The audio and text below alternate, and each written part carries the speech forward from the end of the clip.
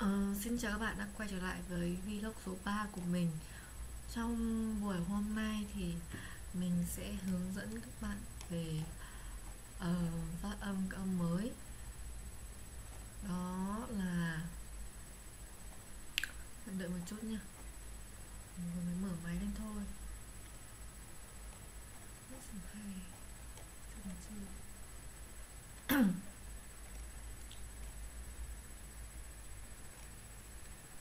Đây, cách phát âm vô thanh, TH sound, and âm hữu thanh, TH sound, and THR kết hợp blend, và âm T sound. Bài này có vẻ khá là dài đấy ạ, vì có 4 âm liền luôn. TH âm vô thanh, cách đọc âm TH, âm TH khi mà là âm vô thanh, âm TH khi mà là âm hữu thanh, và âm third khi mà là âm kết hợp TH và R lại khi mà kết hợp với nhau, và cách đọc âm T. Ra thì mình nghĩ là cái bộ âm TH này khá là khó đọc đấy. Mình cũng phải mất khá là nhiều thời gian thì mình có thể đọc chuẩn được cái âm này. Đọc rất là khó. Đối với âm TH vô thanh thì lưỡi của bạn đặt ở giữa hai răng này, ở giữa hai răng, và duy trì cái trạng thái lưỡi đấy, không thổi hơi ra ngoài. Mình đọc thử nha, nhưng mà nếu mà thu âm lại thì nó hơi khó nghe đấy. Mình giữ lưỡi ở răng, thổi hơi ra nhưng không để hơi bay ra ngoài, là như thế.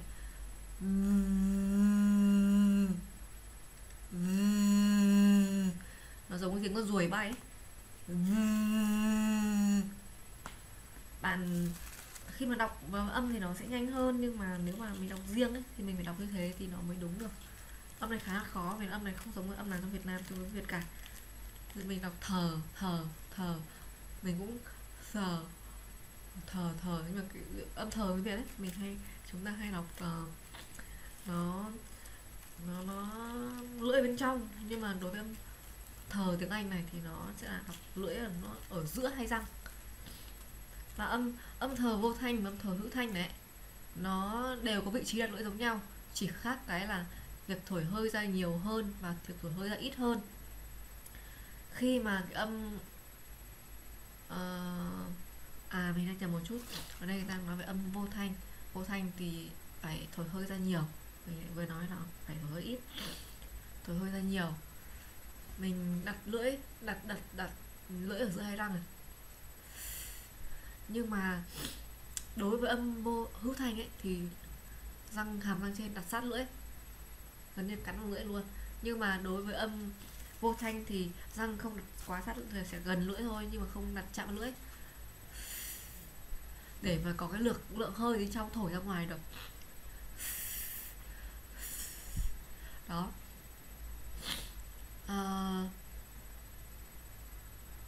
Âm này thì so với âm vô thanh thì hữu thanh thì nó dễ đọc hơn, chỉ đặt lưỡi ở giữa hai răng và thổi hơi ra ngoài là được.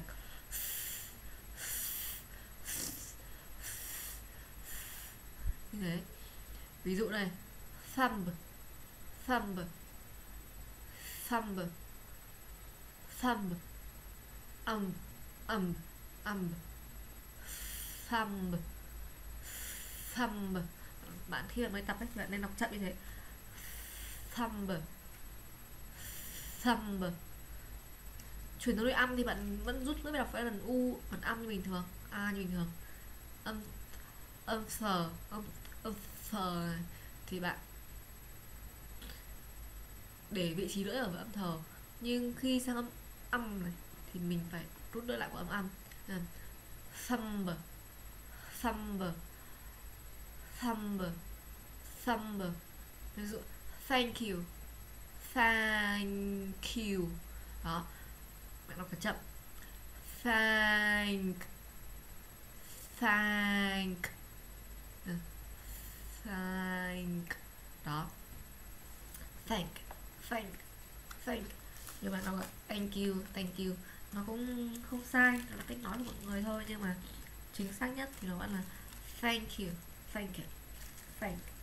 Bạn xem phim, mình xem hình nhận ấn tượng một đoạn nhân vật là nữ là một bé gái, khi được nhận giúp đỡ thì bạn quay lại thank you, cái mặt của bạn rất là buồn cười, rất là tròn luôn.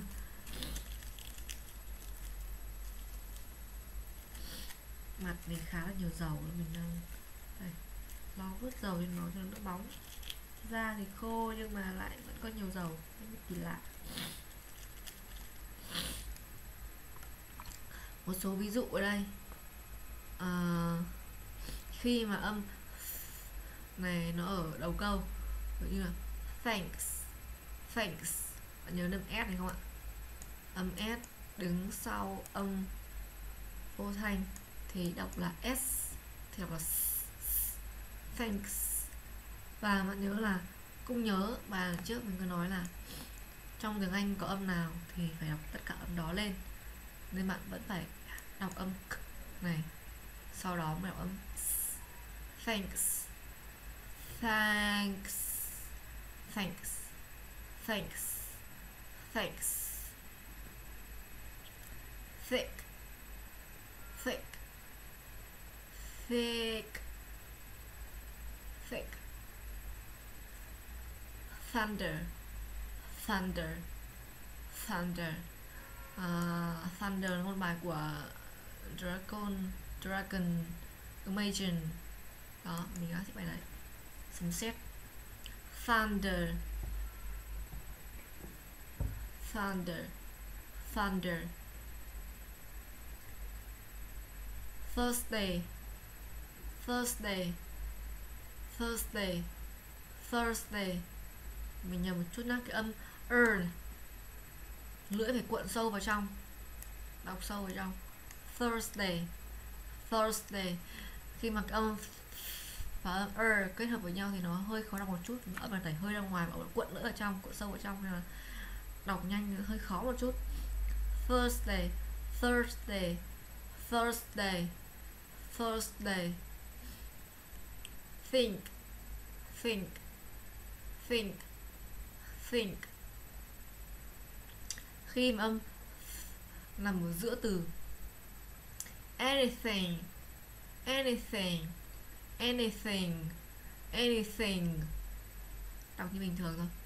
Bath mat, bath mat, bath mat, bath mat.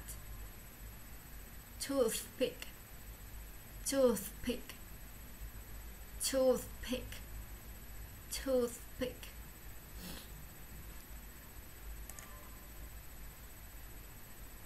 Athlete. Cái âm athlete này thì mình lại phải tra offos từ offos, bởi vì là mình cũng không nhớ chính xác cách đọc. Nhưng mà cho mình nói đấy, mình cũng không phải là người quá giỏi tiếng Anh đâu, mình cũng chưa nhuần nhuyễn trôi chảy. Mình làm vlog này để đầu tiên là làm việc tăng khả năng tiếng Anh cho bản thân thôi, và cũng thứ hai mới là chia sẻ một số cái phương pháp của bản thân, thì nếu bạn nào lắng nghe mà thấy phù hợp ấy thì có thể áp dụng theo, vì đây là cái phương pháp mình tự học phát âm từ lúc trước của mình được các phương pháp, mình học được phương pháp trên mạng, sau đó thì mình phát triển nó và tự nghĩ ra phương pháp học cho bản thân.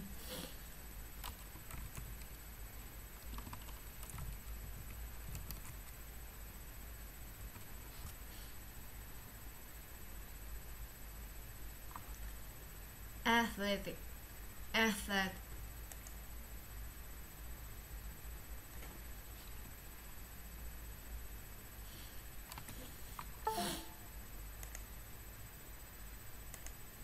Athletic, Athletic, athletic. athletic, Athletic, athletic, athletic, athletic, athletic. Quay trở lại. Athletic, athletic, athletic. là như là liên quan thể thao, vận động viên thì phải. Athletic, athletic.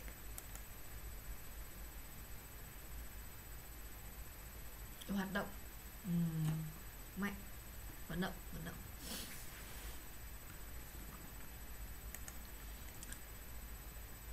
Mouthwash, mouthwash, mouthwash, mouthwash.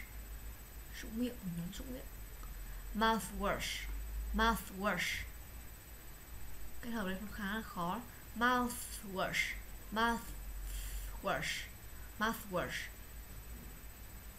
Khi mà nó kết thúc với câu cũng đọc như bình thường luôn. Bath, bath, bath. North, north, north. Từ beneath này mình cũng cần check này. Tối hôm qua mình có đọc một cuốn sách khá là hay, lát mình sẽ chia sẻ với các bạn. Lát mình chưa đọc xong đâu, mình đọc một đoạn đầu thôi.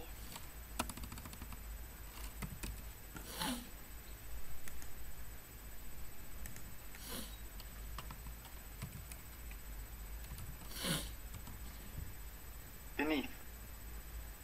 Beneath, beneath, beneath.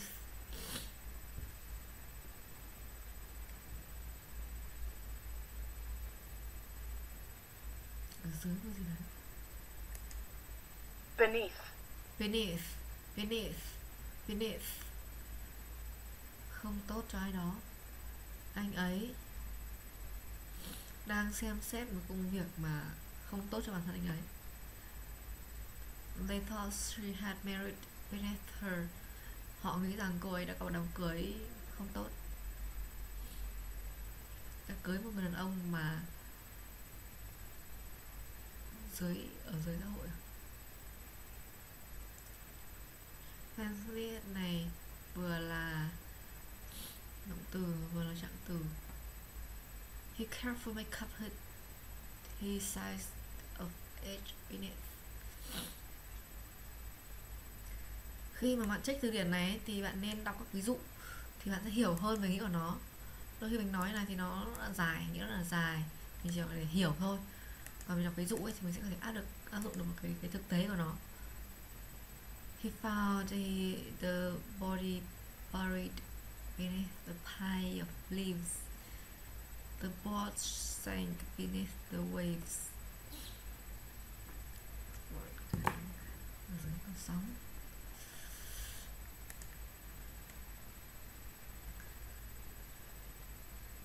Beneath, beneath, beneath. Forth, forth, forth, forth. South, south, south, south. Tiếp theo chúng ta sẽ chuyển sang âm hữu thanh. Âm hữu thanh này thì là khó đọc hơn. Các bạn nhớ một trước mình nói là âm hữu thanh và âm hữu thanh là như khác nhau như nào không ạ? Âm hữu thanh là khi mình đọc ra cổ của mình rung lên. Còn âm vô thanh là khi đọc thì cổ không rung. Âm thở kiểu là âm vô thanh nhá.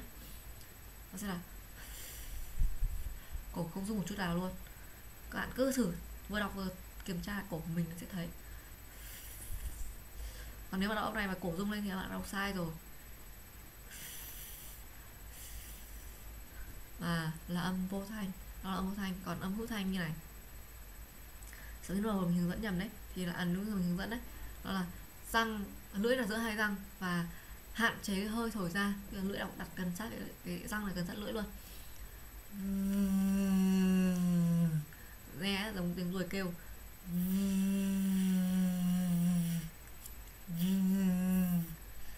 Và ví dụ nha, the book, the book, the book, the book, the book, the, the, the, that, that, that, that, that, that house, that house, that house, that house. They, they. Bạn đọc chậm cái âm mà mình cần đọc ấy, thì nó sẽ tạo thành thói quen các bạn, để bạn đọc đúng hơn. They, they, they, they come over, they came over, they came over. Them, them, them, them. Give them water, give them water. There, there, there, there, there it is, there it is, there it is, there it is, there it is, there it is. This, this, this, this. This is my house. This is my nose. This is my nose. This is my nose.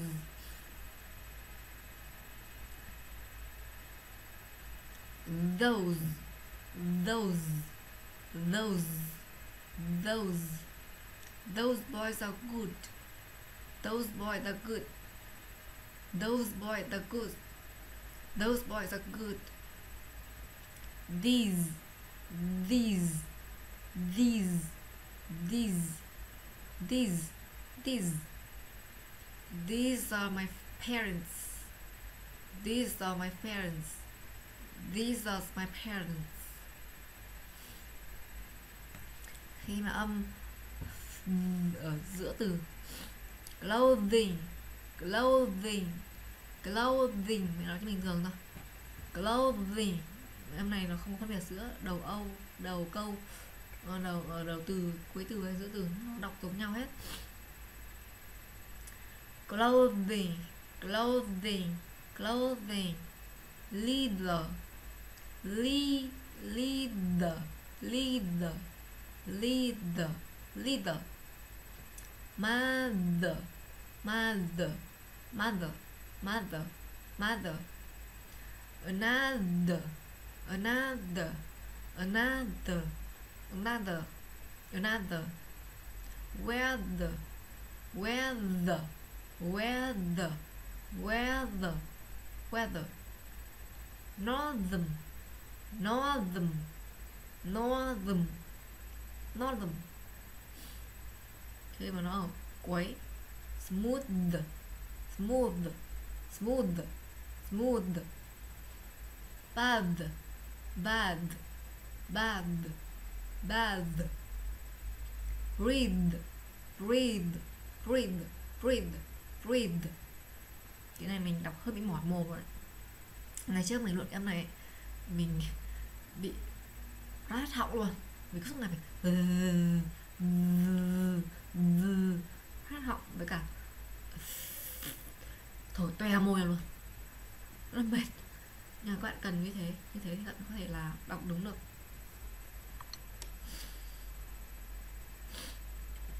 Khát nước quá. Khi mà âm ở trong câu thực hành nhá, this and that, this and that, this and that. A tablecloth, tablecloth, a tablecloth, a tablecloth. Winter clothing, winter clothing, winter clothing, winter clothing. A dance, a dance, graces, a dance graces, a dance graces. That's the one, that's the one, that's the one. Her skin is smooth, her skin is smooth, her skin is smooth.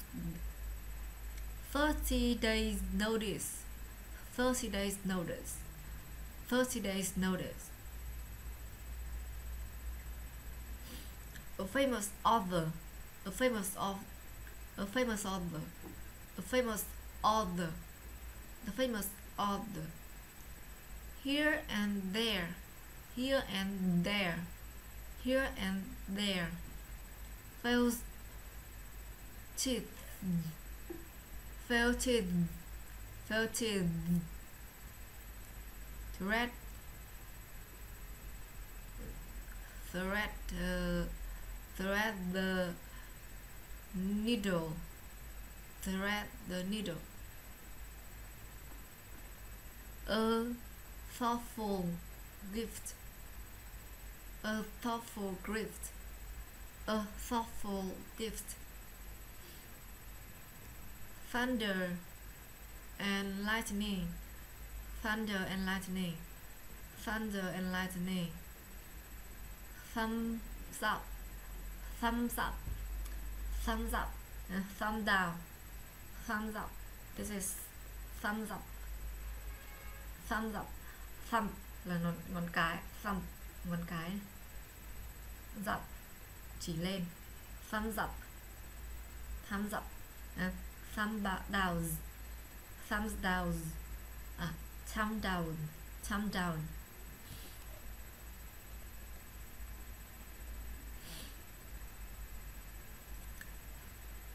Thực hành trong câu nha. Thelma arrived in town last Thursday. Thelma arrived in town last Thursday. Thelma arrived in town last Thursday. I'm having trouble threading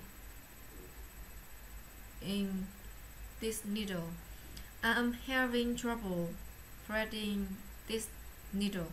I'm having trouble threading this needle. I need 33 thick thermometers.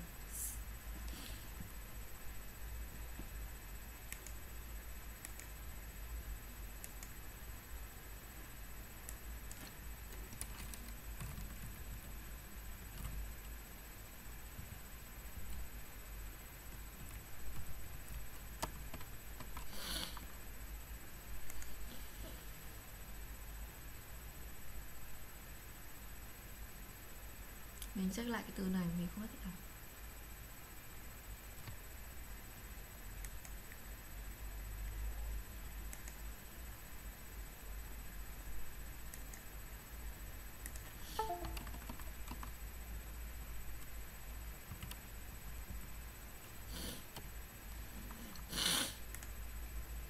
Thermometer. Thermometer, thermometer, thermometer.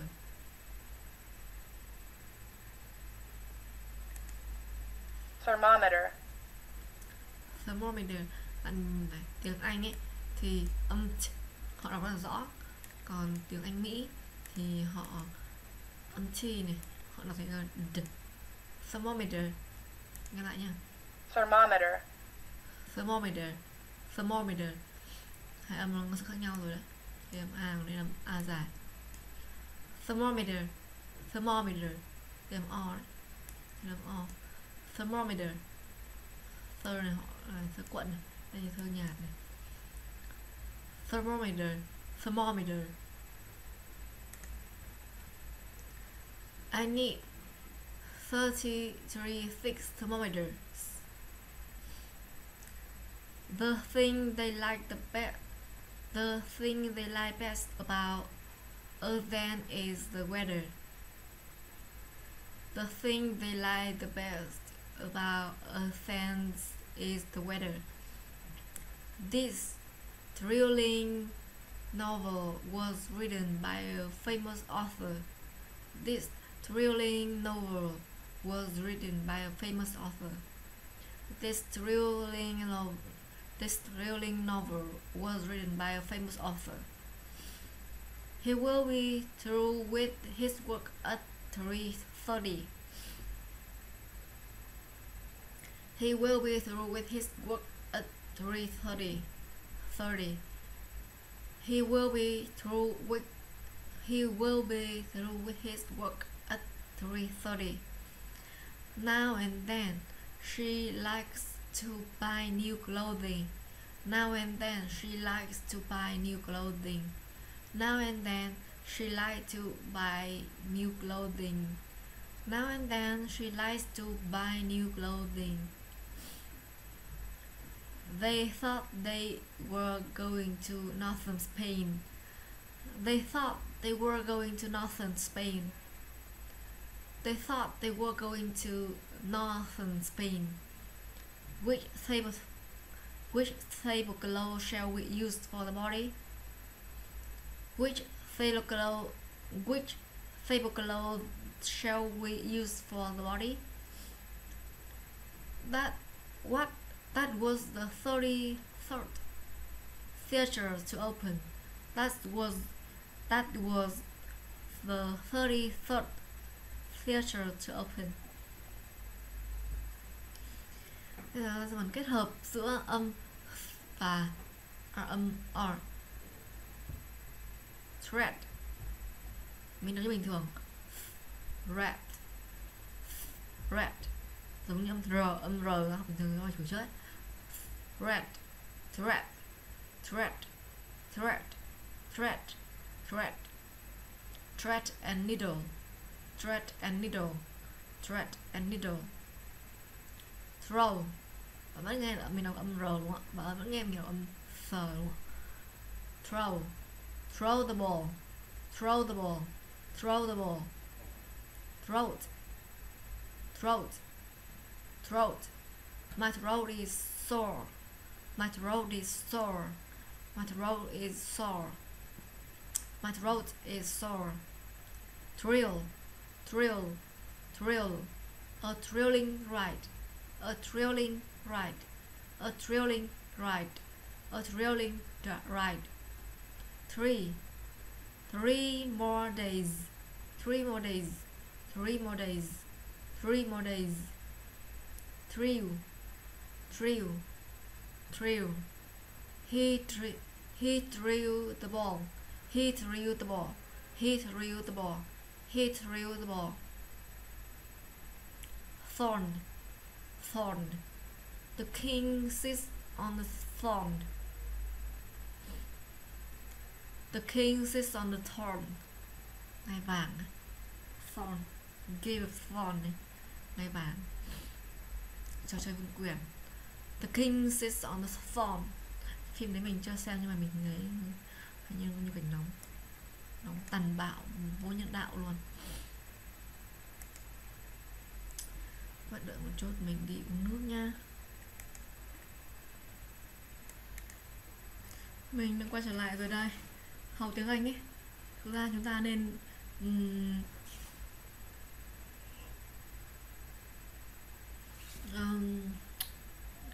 khi tập nói chúng ta cần phải để sẵn một cái nước, cốc nước bên cạnh, chén nước bên cạnh này, uống bổ sung nước liên tục, bởi vì chúng ta nói là bị mất nước liên tục luôn và nói nhiều đắt cổ nữa. Nên là khi mình làm cái video này đến là video thứ 3 rồi, mình trong lòng mình đang cảm giác đó là không phục, thán phục các thầy cô giáo ngày xưa ấy, nói luôn miệng cả ngày trời. Mình đang nói có mỗi ngày nói tầm 2 tiếng thôi mà mình đang sát là cổ lên đây, phát cổ quá. Mình cũng có lúc to ở đây mà mình giờ vẫn thấy khát rát. Khát nước ghê gớm luôn, rát cổ. Trời thì đang lạnh luôn nên mình vừa mới khoác một cái áo khoác vào, sau khi khoác vào thấy lạnh hơn, chắc là do cái áo nó bị lạnh. Tiếp theo khi đọc thành luận văn này, nurse feature, từ feature này lại là một từ mới đối với mình.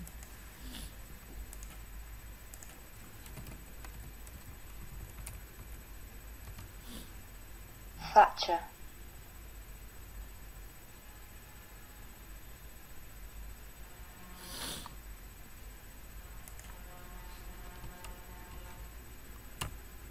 Fatch.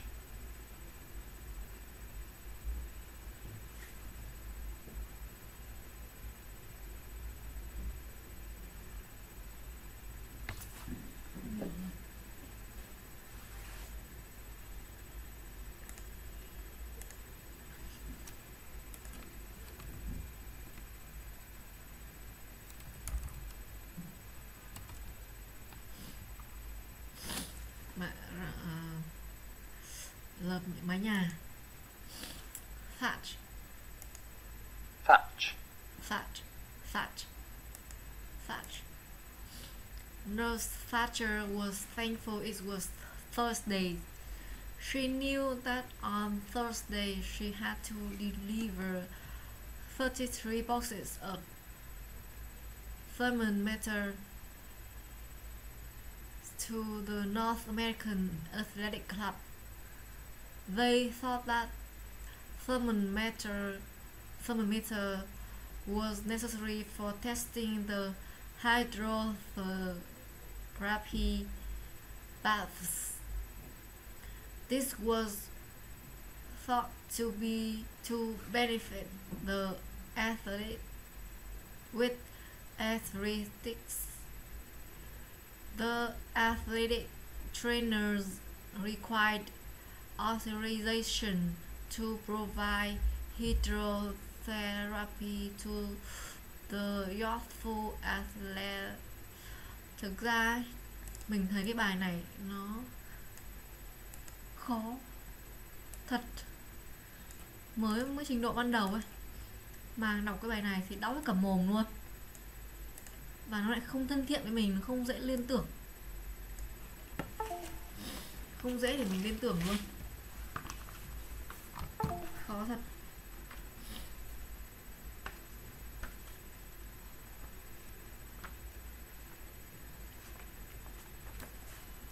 Học tiếng Anh ấy, mình nên học liên tưởng những cái mà nó gần gũi ấy, thì nó sẽ dễ hơn. Mình đi học ở trung tâm tiếng Anh Lê Nguyệt ấy, chứ nó nhiều. Mình thấy là các ví dụ ở đây khá là dễ hiểu, dễ nhớ, nên mình không bị thấy nản khi mà học.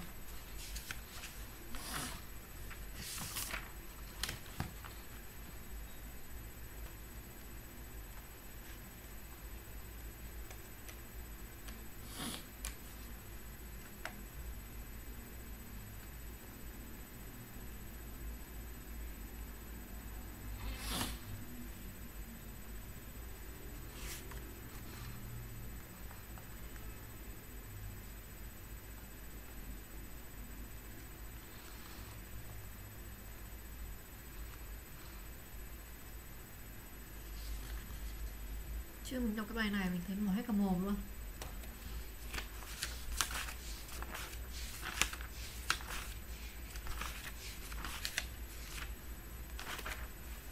Ví dụ như ở chỗ kia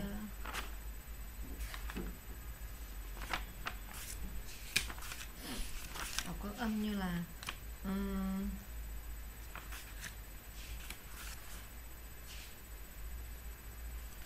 âm ngắn đấy, thì có một cái bài là how many cookies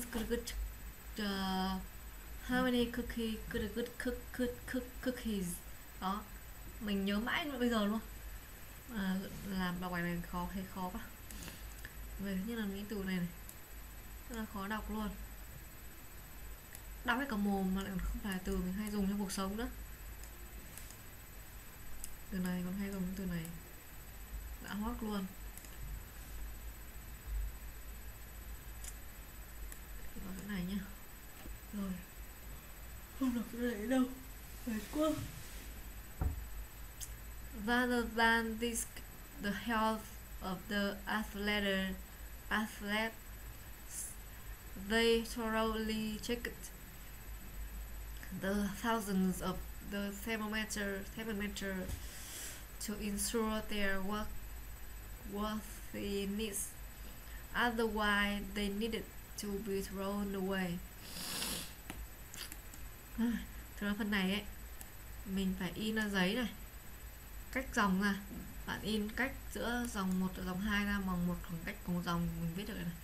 Sau đó mình nốt từng âm một vào đây. Ví dụ âm này đọc như nào, âm này đọc như nào, âm này đọc như nào, từng âm một để mình biết được cái mặt chữ, thì mình không thể nhớ được đâu. Ví dụ từ này mình vừa tra rồi này, nhưng mình lại quên rồi, bây giờ tra lại đúng không? Thì khi mà bạn học đoạn này ở ngoài ấy, bạn nên là nốt âm ra, nốt cái âm này sẽ đọc như nào để trước mình nhớ đã.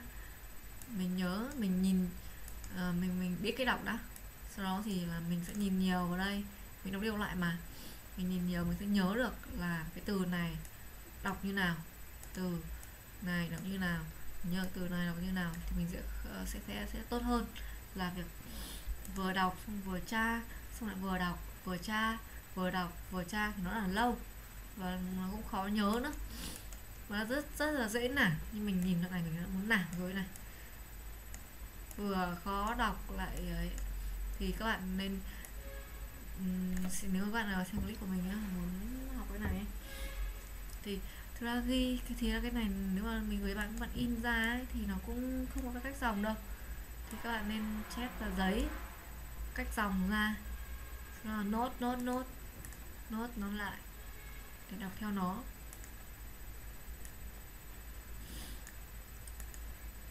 Còn đọc theo cái này thì dễ nản lắm. Dự bài này mình quyết tâm mình học đấy, nhưng bài sau mình thấy nản không muốn học nữa rồi. Vậy thì cách học là gì cho đỡ nản? Đó là bạn nghe nhạc. Bạn thích nghe nhạc đúng không? Dụ bạn nghe nhạc, bạn thích nghe nhạc thì bạn sẽ nghe bài hát đấy, xong lên mạng tìm lời xong in ra thì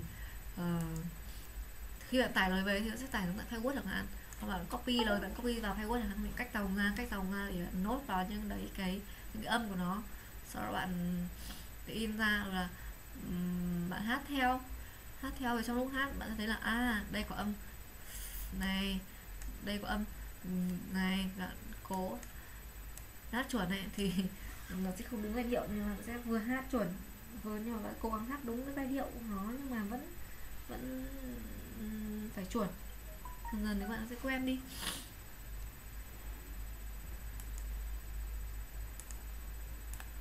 Chứ đọc cái này hơi khó mà hơi nản.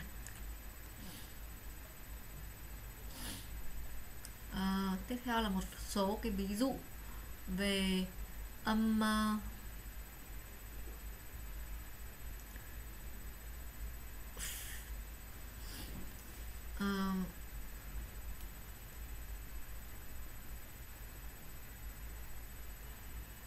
trong một số trường hợp ấy thì mọi người sẽ đọc cái âm phờ này, nó giống như là âm chỉ, âm chậm.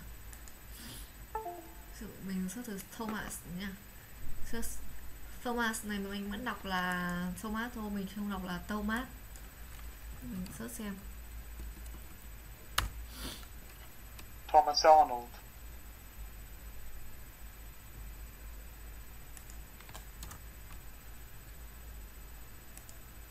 Thomas Arnold.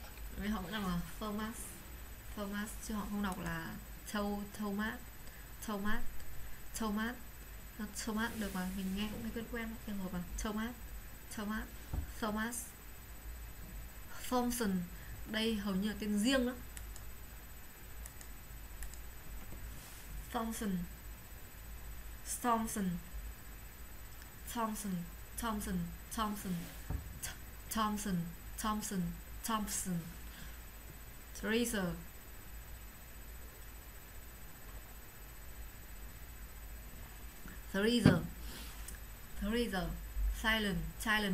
silent đó, nhưng mà nó là silent.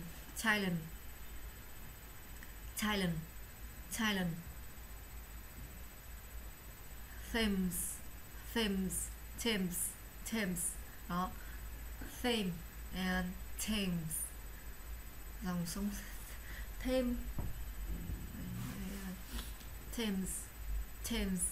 đều được. Esther, time, từ này mình sẽ đọc sửa lại nhé.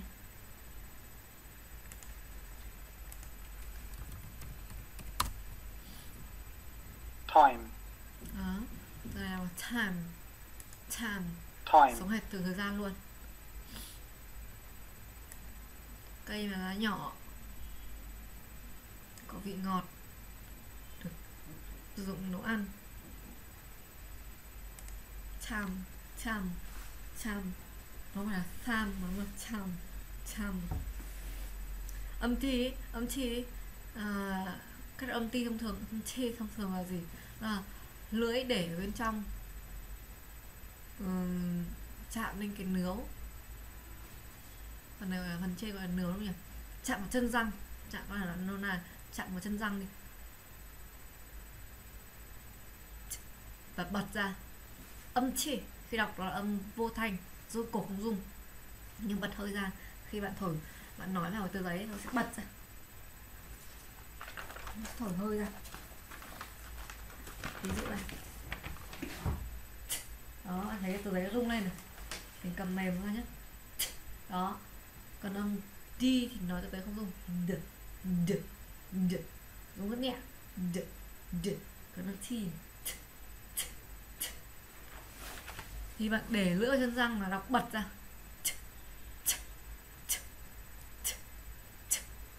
Để lưỡi chân răng, chạm lưỡi chân răng.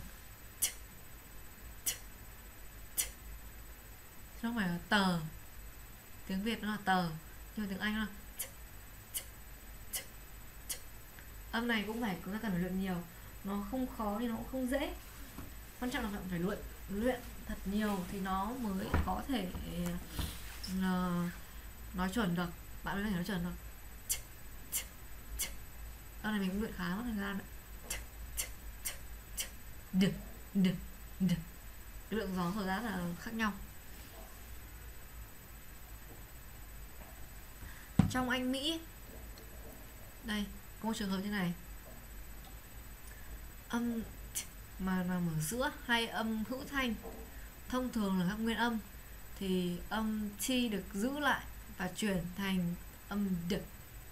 Ví dụ âm này, nó nằm, âm chi này nó nằm ở giữa hai nguyên âm a và e, nên water sẽ chuyển thành water. Nó rất là nhẹ nhàng hơn đúng không ạ? Âm đầu nó là nhẹ hơn, nó không cần mặt hơi nhiều, nó nhẹ hơn nên là mình sẽ nói nó nhàn hơn. Water.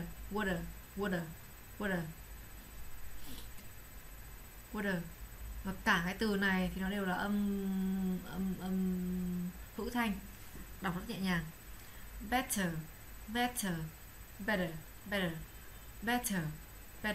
Nhưng trong Anh thì ta hay nói là better, trong Nam nói kiểu kia. Anh Mỹ sẽ là better. Butter.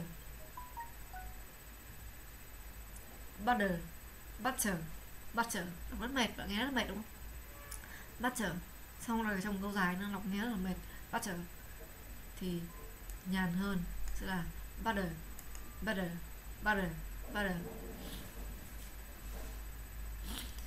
Ví dụ đây, câu toàn tiếng Anh cần bờ.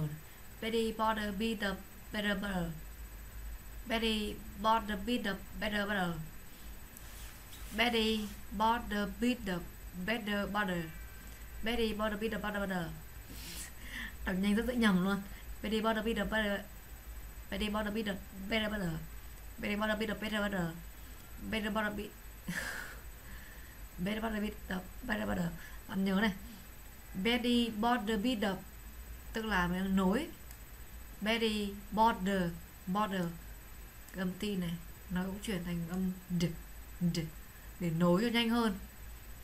Bạn nhìn câu này nó toàn phần đầu luôn và phần B luôn thì nó sẽ dễ đọc hơn là Betty bought a bit of better butter. Nó là lâu, nó chậm đúng không? Mình đọc nối mà nó sẽ bạn đọc trôi chảy hơn và nhanh hơn. Betty bought a bit of butter.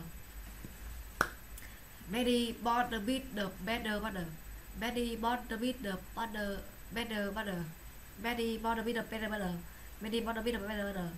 Betty bought a bit of better butter. Betty bought a bit of better butter. But says she, this butter is bitter. This butter is bitter. If I put it in my butter, I'll make my butter bitter. Toàn cái ví dụ này lại khá là dễ vì nó lại còn khá là hài hước nữa. Toàn phần B và phần D. Betty bought a bit of better butter, but said here. Mình đọc lại nha. Betty bought, mình cho zoom lên. Betty bought a bit of better butter, but said he. Betty bought a bit of better butter, but said she, this butter's bitter. If I put it in my butter, I'll make my butter bitter. Betty bought a bit of better butter, but said she, this butter's bitter. If I put it in my butter, I'll make my butter bitter.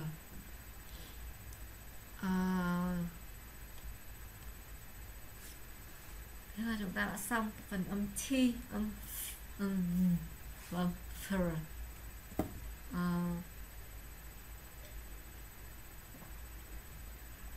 Những âm này thì đều rất là khó để mà đọc đúng được, nên là các bạn cần phải đọc nó, luyện nó nhiều thì mới có thể đảm bảo cái chính xác cho cái phát âm tiếng Anh của bạn.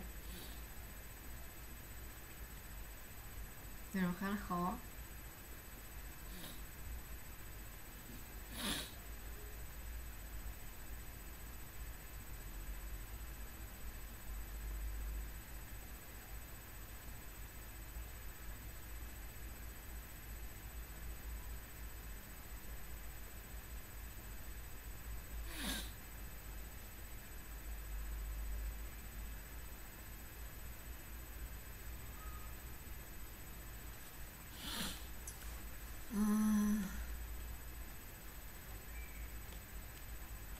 Cần luyện nhiều thôi,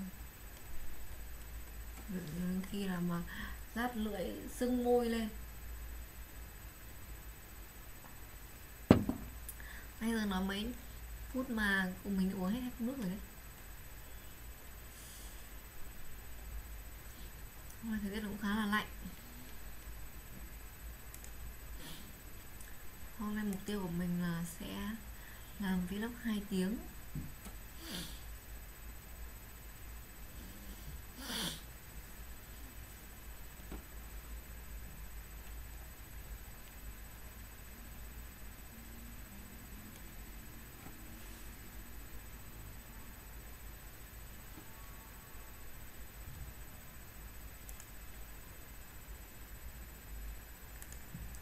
Tiếp theo thì mình sẽ hướng dẫn các bạn cách đọc phát âm F, âm V, âm sh, âm z. Âm này thì nó không khó đọc lắm đâu, nó đều có một cách đọc nhất định. Nhưng nó sẽ chia thành dụ âm F, âm sh, nó sẽ là âm vô thanh, còn âm V và âm sh này nó sẽ là âm hữu thanh. Trước tiên là âm F và âm V đi, thì hai âm này đều có cách đặt vị trí miệng và lưỡi răng giống nhau, chỉ là cách phát âm ra ngoài nó khác nhau thôi. Âm F là âm vô thanh, còn âm V là âm hữu thanh. Chính vì thế mà âm F khi mình đọc mình sẽ thổi hơi ra nhiều, và âm V mình thổi hơi ra ít. Cách đặt lưỡi, đặt vị trí môi rồi là răng rồi lưỡi như sau. Mình dùng mình đặt răng cắn nhẹ vào môi dưới, hai âm đều như thế luôn nhé. Răng cắn nhẹ vào môi dưới. Và đối với âm F thì thổi hơi là nhiều. Âm V thì giữ hơi lại. Nghe cũng giống như ruồi bay.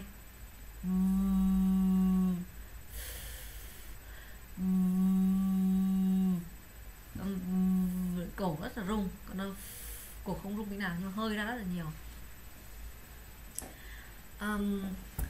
Một số ví dụ đây. Đối với F, foot, foot, foot, foot. Fight, fight, fight, fight. Finally, finally, finally, finally. Finally. Family, family, family, family, family, family. Freedom, freedom, freedom, freedom, freedom, love, love, love. Cái âm h gh này mình sẽ đọc lại, âm trong bộ âm nó là âm đây. Hầu hết có rất nhiều âm mà kết thúc bằng gh này sẽ đều đọc là Love. love, love, Love. love, That. laugh. That. Tiếng Anh Mỹ là laugh, còn tiếng Anh là love, a dài và e bẹt.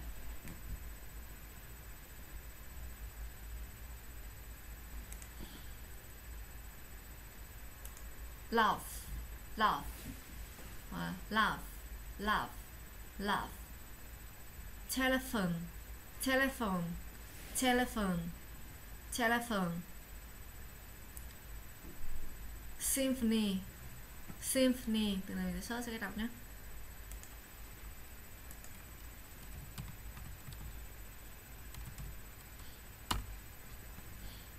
Symphony. Symphony, symphony, symphony, Symphony. symphony, symphony, symphony, symphony. Nói theo là cái từ này cũng có đôi h, gh nên là nó đọc là f. Rough, rough, rough, rough, rough. Trời hơi lạnh một chút. Rough, rough, rough. Thực hành trong câu này. Mình có nhìn qua thì thấy cái đoạn văn này chẳng liên quan gì nghĩa nhau cả, nên chắc là họ quên không xuống dòng. You feel like a physical wreck. The wreck này thì cái âm W này mình sẽ là âm câm. Do you feel like a physical wreck? Do you feel like a physical wreck? Do you feel like a physical wreck? Feel, feel, feel. Do you feel like a physical wreck? Are you fed up with your feeling of fatigue? Fatigue, fatigue, fatigue. Mình cho sơ lại từ này đi. Fatigue, fatigue.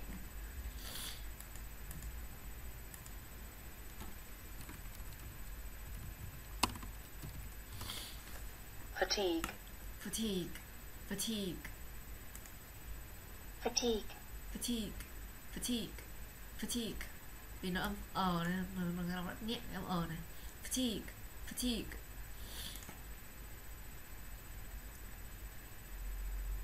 Are you fed up with your feeling of fatigue? Fatigue. Fatigue này mình nghĩ là gì nhá? Feeling of being extremely tired, usually because of hard work or exercise. Tức là cảm giác cực kỳ mệt mỏi. Thông thường là do làm việc chăm chỉ hoặc là do thể dục thể thao. Giống như kiểu là kiệt sức hay là mệt mỏi này.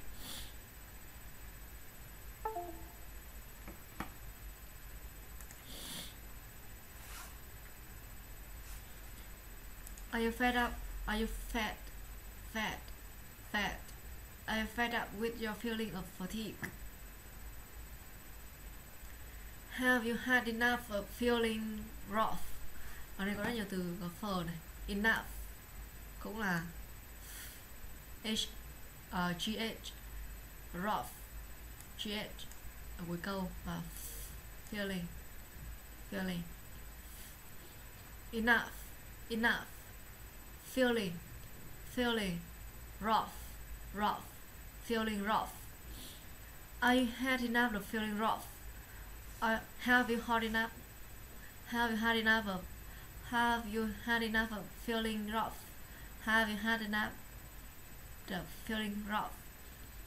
Have you had enough of feeling rough? Have you had enough of? Have you had enough of feeling rough? Why don't you find favor with your friend? Why don't you find favor with Pharaoh's friends? Why don't you find favor with Pharaoh's friend? Favor.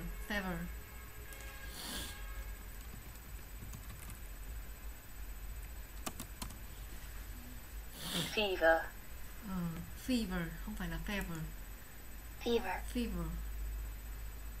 Fever.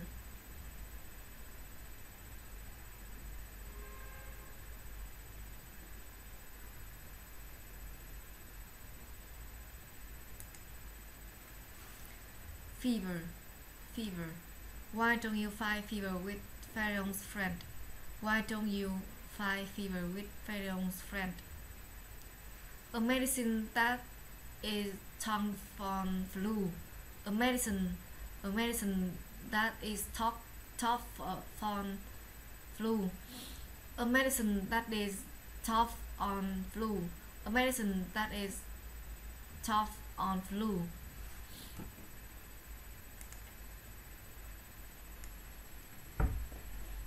Chuyển sang âm V, cũng giống như răng đặt ở cắn nhẹ vào môi, nhưng mà khác với âm ở cái điểm là âm phờ thì mình đổi gió ra, thổi gió lại, còn âm V thì mình giữ hơi lại.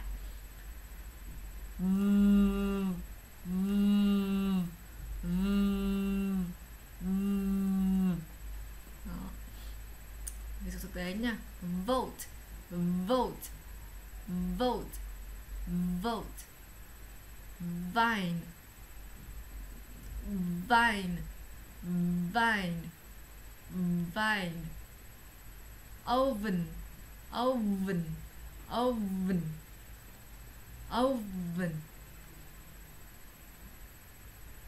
Evaluate. Evaluate. Evaluate. Evaluate. Evaluate. Evaluate.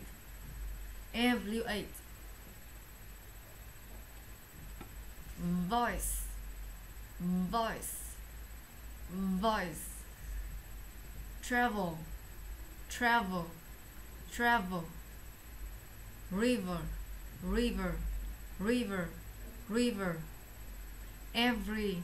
Every. Every. Every. Every. Glove. Glove. Glove. Limb. Limb. Limb. Limb. Limb. Limb. Limb. Thì cái âm này nó cũng khá là dễ đọc thôi, nó không khó đọc lắm đâu. Các bạn luyện một vài lần là đọc được mà. So sánh giữa âm F và âm V. Ví dụ feel. Feel. Feel. Feel. Feel. Feel. Âm V là mình cũng giữ hơi lại, nó thành tiếng dường như con ruồi bay vậy.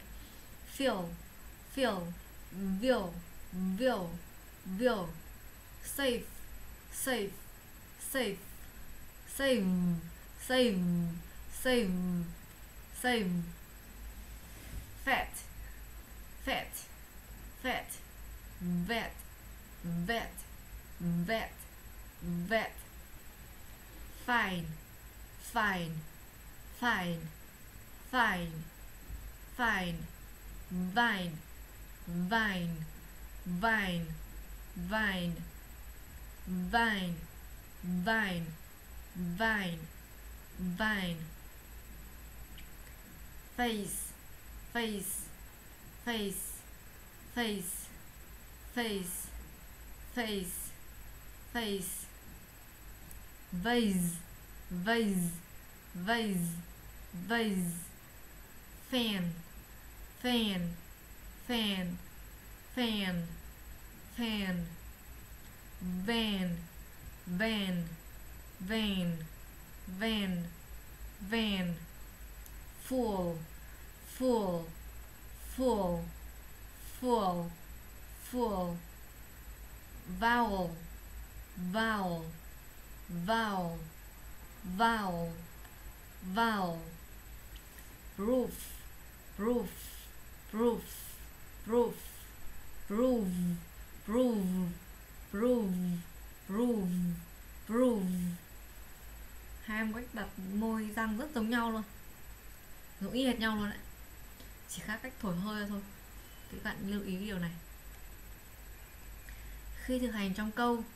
A famous athlete, từ này mình sẽ rất là cách đọc nhé. Hôm trước mình có search rồi nhưng mà mình không thể nhớ được. Tiếng Anh thì mình không học thuộc mà mình sẽ làm theo kiểu là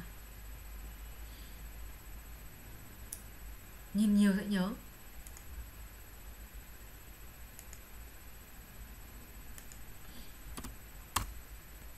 Athlete.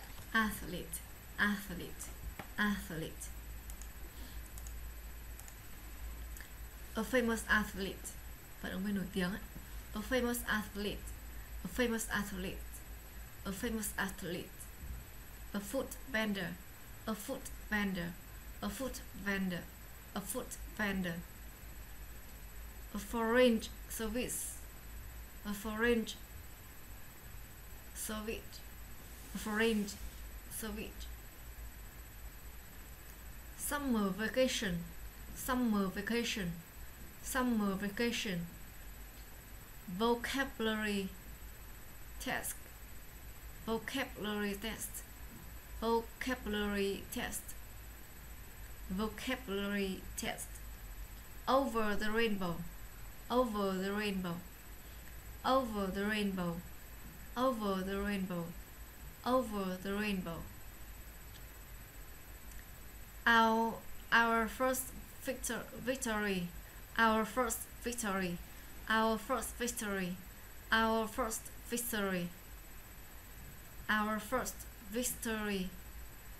Harvard University, Harvard University, Harvard University, Harvard University. Husband and wife, husband and wife, husband and wife. Very well done, very well done, very well done, very well done, very well done. Trong câu này, thực hành trong câu. Her promotion in the firm was well deserved. Her promotion in the firm was well deserved. Her promotion in the firm was well deserved. There was only one survivor on the island. There was only one survivor on the island. There was only one survivor on the island. Steve noticed that Olive Joyce must have stained his sleeve. Steve noticed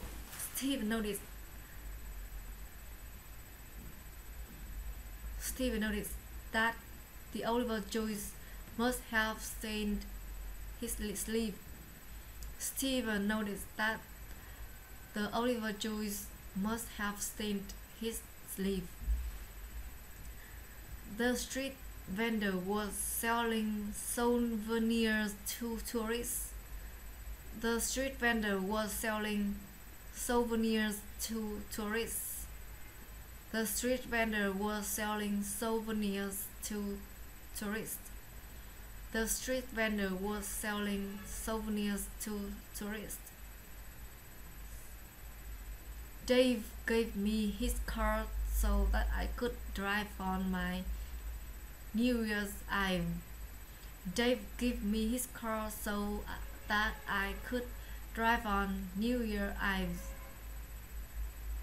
Dave gave me his car so that I could drive on New Year's Eve. There were several dents in the rear fender.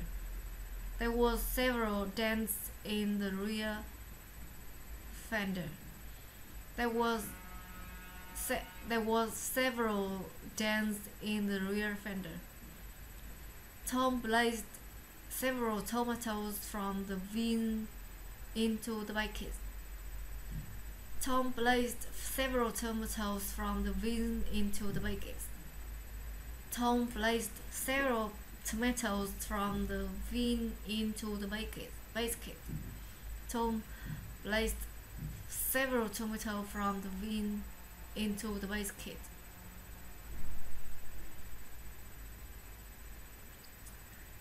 Tiếp theo chuyển sang âm vô thanh. Âm này thì là âm giống như Việt là âm sờ nặng này, nhưng mà sờ nặng hơn tiếng Việt thì nó sẽ nói nhẹ hơn âm này mình sẽ nói nặng hơn. Cách đọc thì là môi mình chu ra, lưỡi đặt ở chạm lên trên cái vòm miệng và thổi hơi ra, giống âm sờ nhưng mà ở Việt Nam nhưng mà nó nặng hơn nhé. Các bạn nhớ như thế nó sẽ dễ đọc hơn.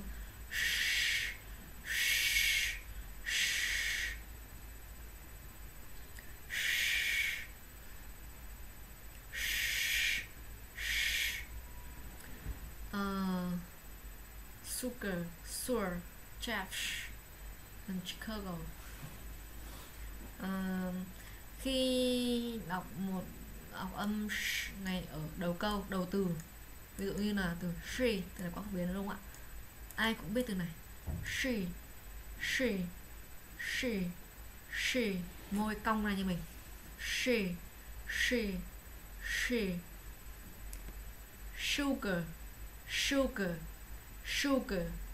Sugar.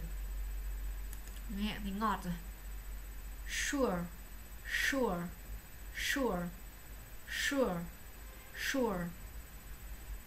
Shadow.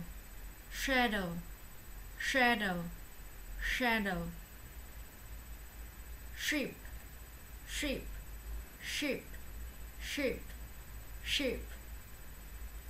Short.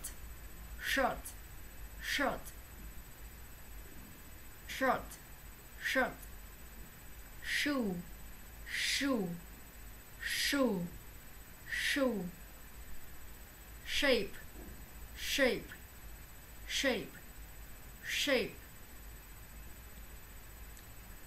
Chicago.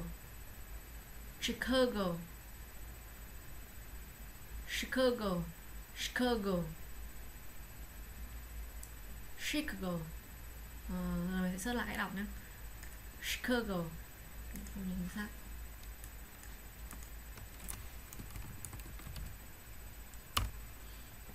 Chicago. Không có từ Chicago. Chicago. Không phải cơ mà car.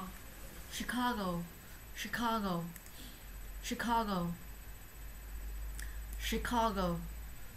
Nó hoặc là chi hoặc là sh. Chicago. Chef. À, không phải chef mà chef. Đấy, bạn nhìn nhiều khi mình đọc cảm nhận đấy thì mình sẽ đọc sai, vì mình theo tiếng Việt thì âm này âm chờ mà, nhưng tiếng Anh nó đôi khi nó âm chờ nhưng đôi khi nó lại là âm sh. Chicago.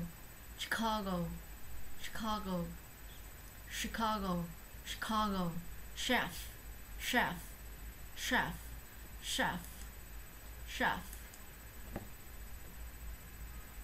Tiếp theo nation. Khi mà cái âm ở giữa câu, ở giữa từ này, nation, môi cũng cong đọc bình thường. Nation.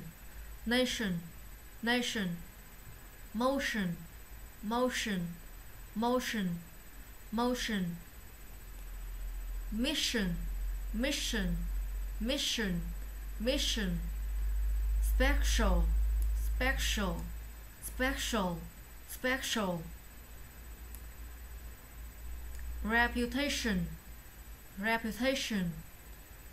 Reputation.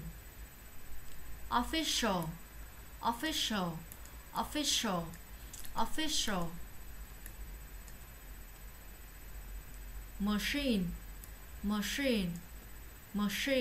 cũng là âm ch, nhưng mà nó không đọc là ch, nó đọc là sh. Machine. Fishing.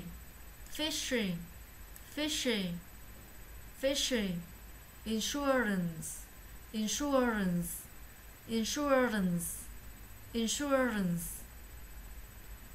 Sunshine.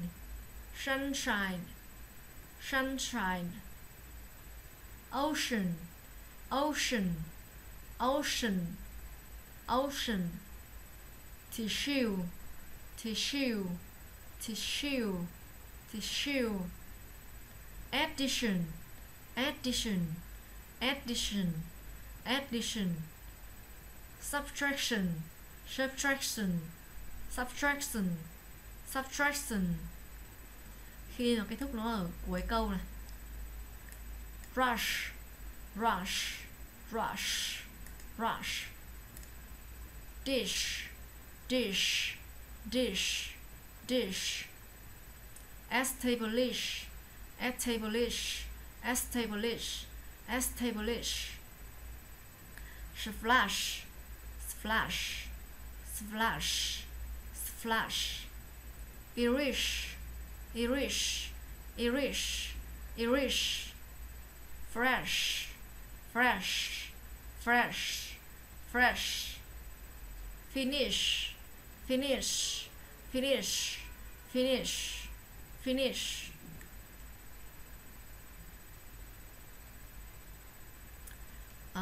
Thực hành trong câu nhé.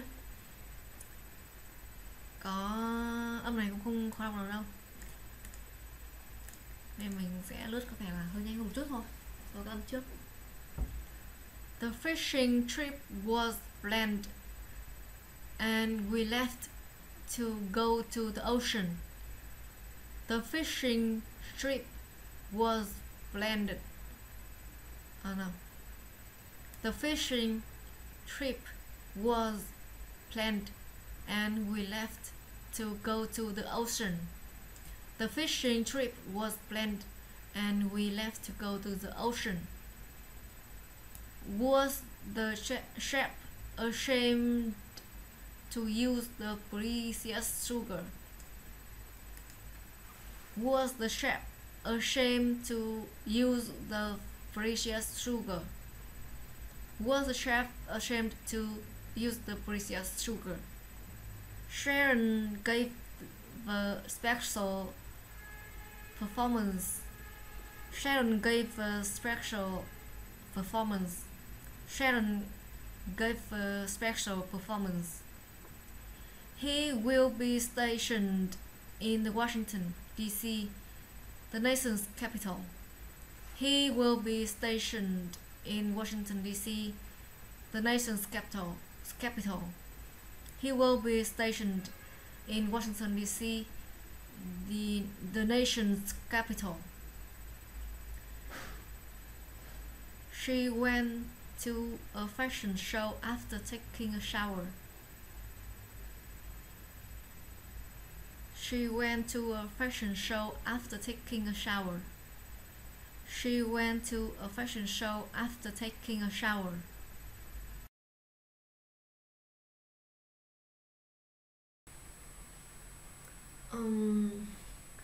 Mình đã quay trở lại đây. Hôm qua đang nói dở phần phát âm thì mình lại có một chút việc bận nên là mình không thể nói tiếp được. Hôm nay mình đã quay trở lại và tiếp tục với cái bài hướng dẫn phát âm trong tiếng Anh Mỹ. Hôm qua mình đã đọc chúng ta đang ở phần thực hành trong câu. Mình đã đọc cái đoạn này rồi. Hôm nay mình sẽ đọc lại qua lại một lần nữa.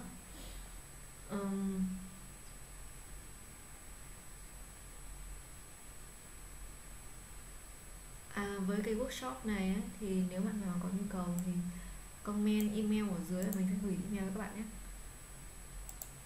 Workshop này thì mình có cả file hướng dẫn cách phát âm, file video hướng dẫn cách phát âm của thầy giáo người Mỹ, của thầy giáo bản ngữ nữa. Còn mình sẽ không gửi các bạn cái video của mình đâu, bởi vì mình biết là mình nói cũng chưa hoàn toàn là đúng 100%. Mình vẫn chưa thực sự chảy, nên nếu bạn nào quan tâm thì có thể comment ở dưới và mình sẽ gửi cho các bạn cái workshop này, file PDF này và cái file video hướng dẫn phát âm của giáo viên bản xứ. Mình sẽ tiếp tục nha. Mình zoom một chút cho dễ nhìn hơn. Không biết cách chỉnh như nào cho nó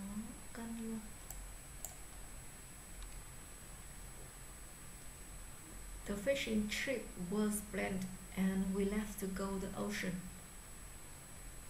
The fishing trip was planned and we left to go to the ocean.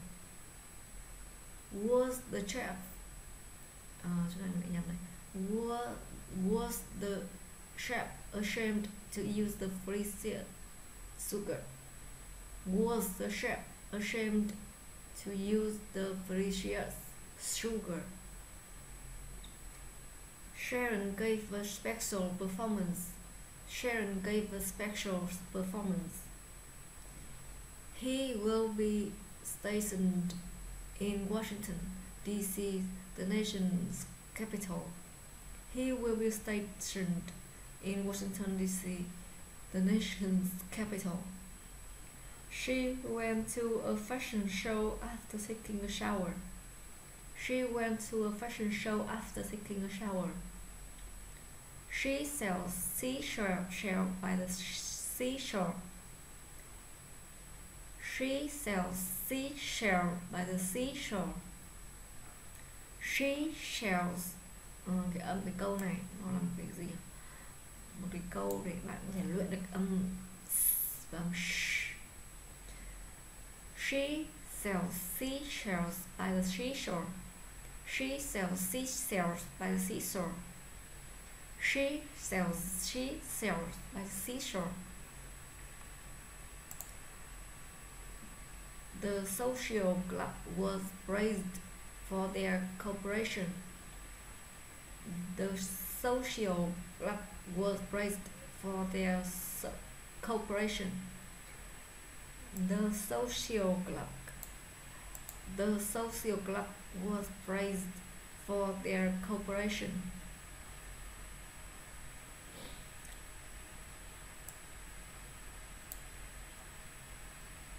Joey's weather machine shows sharp drop in air pressure, especially offshore. Ships in motion on the ocean should be sure to use caution. Joey weather machine shows a sharp drop. Joey's weather machine shows a sharp drop in air pressure, especially offshore. Ships in motion on the ocean should be sure to use caution. Ships in motion on the ocean should be sure to use caution.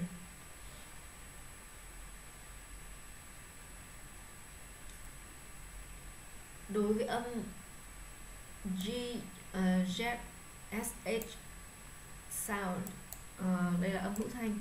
Cách đặt miệng, khẩu hình miệng cũng giống đối với giống với cách đặt miệng, khẩu hình miệng của âm sh. Và cũng như buổi trước mình nói, thì đối với âm sh thì mình thổi hơi ra nhiều, và âm thì mình giữ âm lại, cổ rung. Vì đây âm hữu thanh mà, âm hữu thanh thì khi nói cổ rung.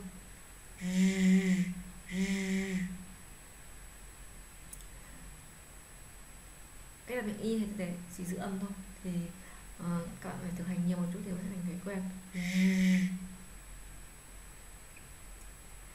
Ví dụ khi mà âm ở giữa từ, ví dụ usual, unusual, usually,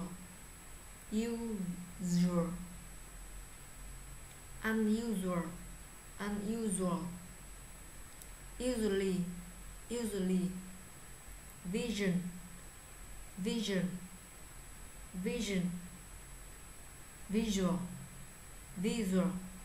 visual, conclusion, earlier,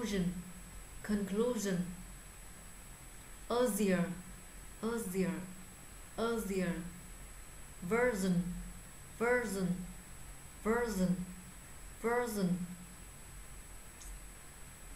division. Để mình check nhé, mình không nhớ chính xác cách đọc của nó. Các bạn nhớ là tiếng Anh ấy thì bạn không nhớ từ nào, bạn phải check từ đấy, không được là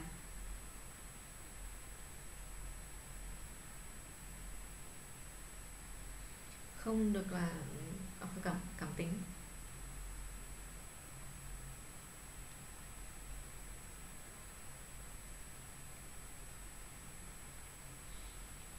phải cầm tính thì bạn dễ bị sai.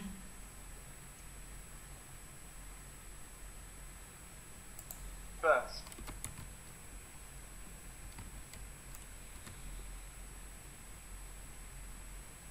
Division. Âm nó viết như này. Division. Division. Division.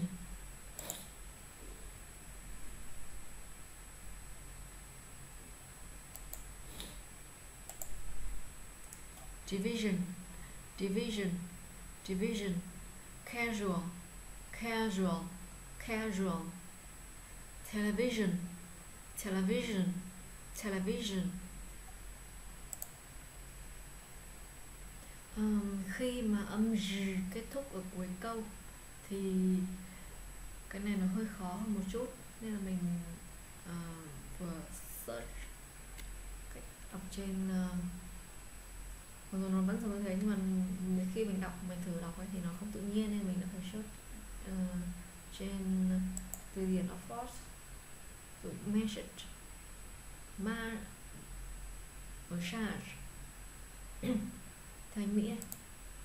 Massage. Massage. Massage. Massage. Massage. Massage. Massage.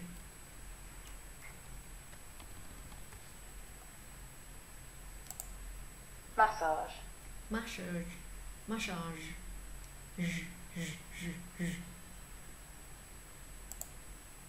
Beige. Beige.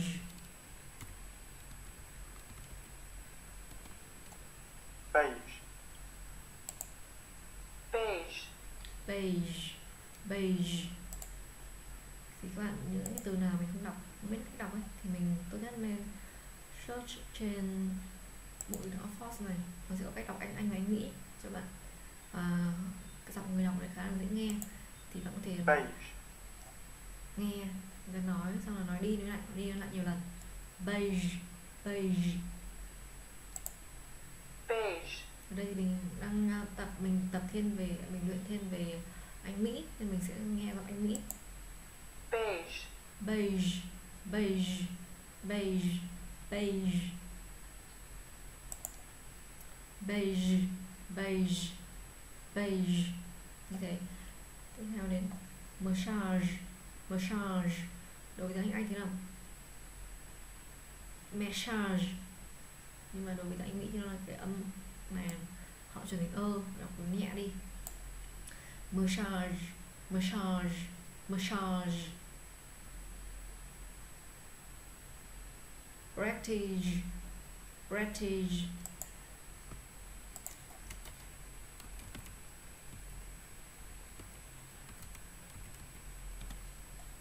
Prestige. Prestige. Prestige. Prestige. Prestige. Prestige. Prestige. Prestige. Prestige.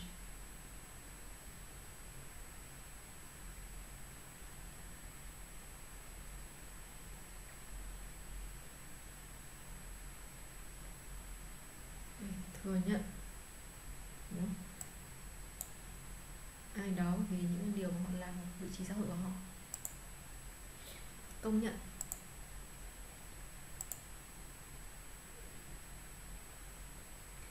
Mình làm video này thì bằng phần mềm Camtasia. Và đấy thì mình đã vô tình mở sang rồi đó, thì mình đang ghép tập 4 video lại với nhau. Mình có những lúc trong lúc mình làm ấy thì mình lại bị nói sai này, hoặc là mình lại có việc bận gì đấy, nên là mình lại phải dừng lại và lúc khác mình lại quay tiếp.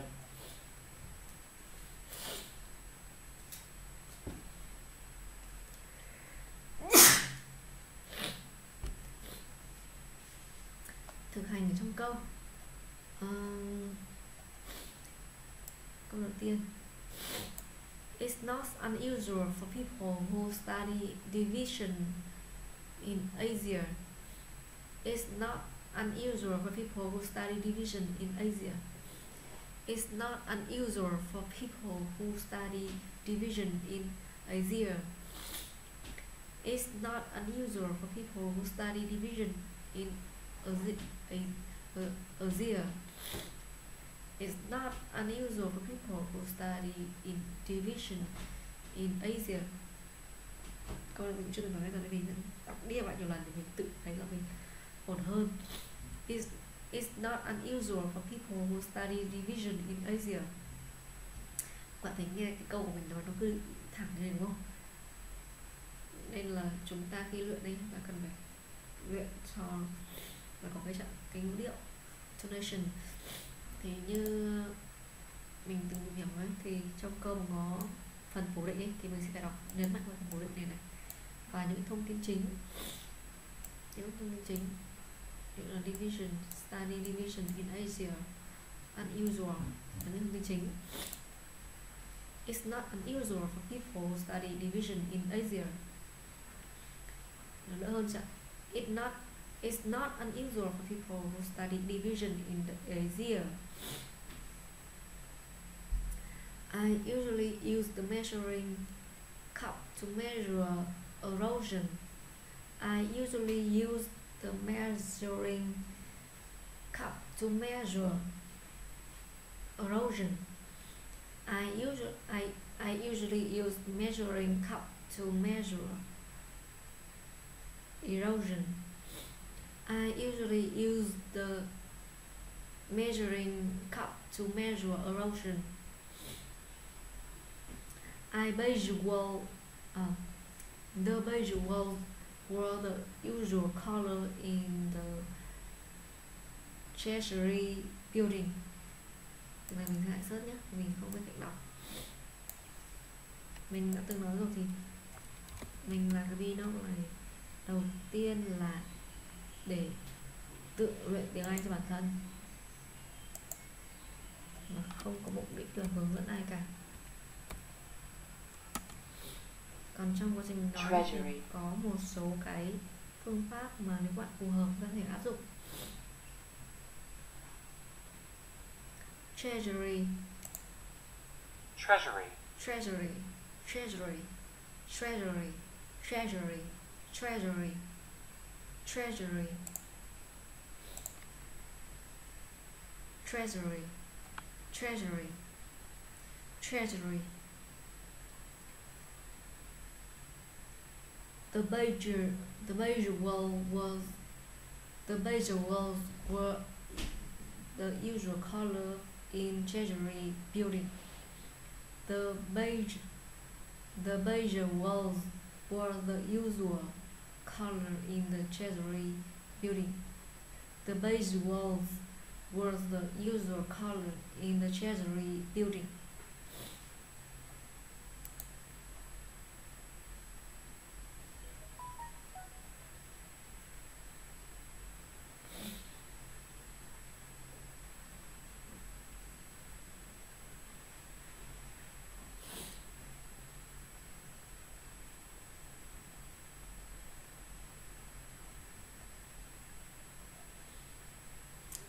Đây cũng rất là nhỏ.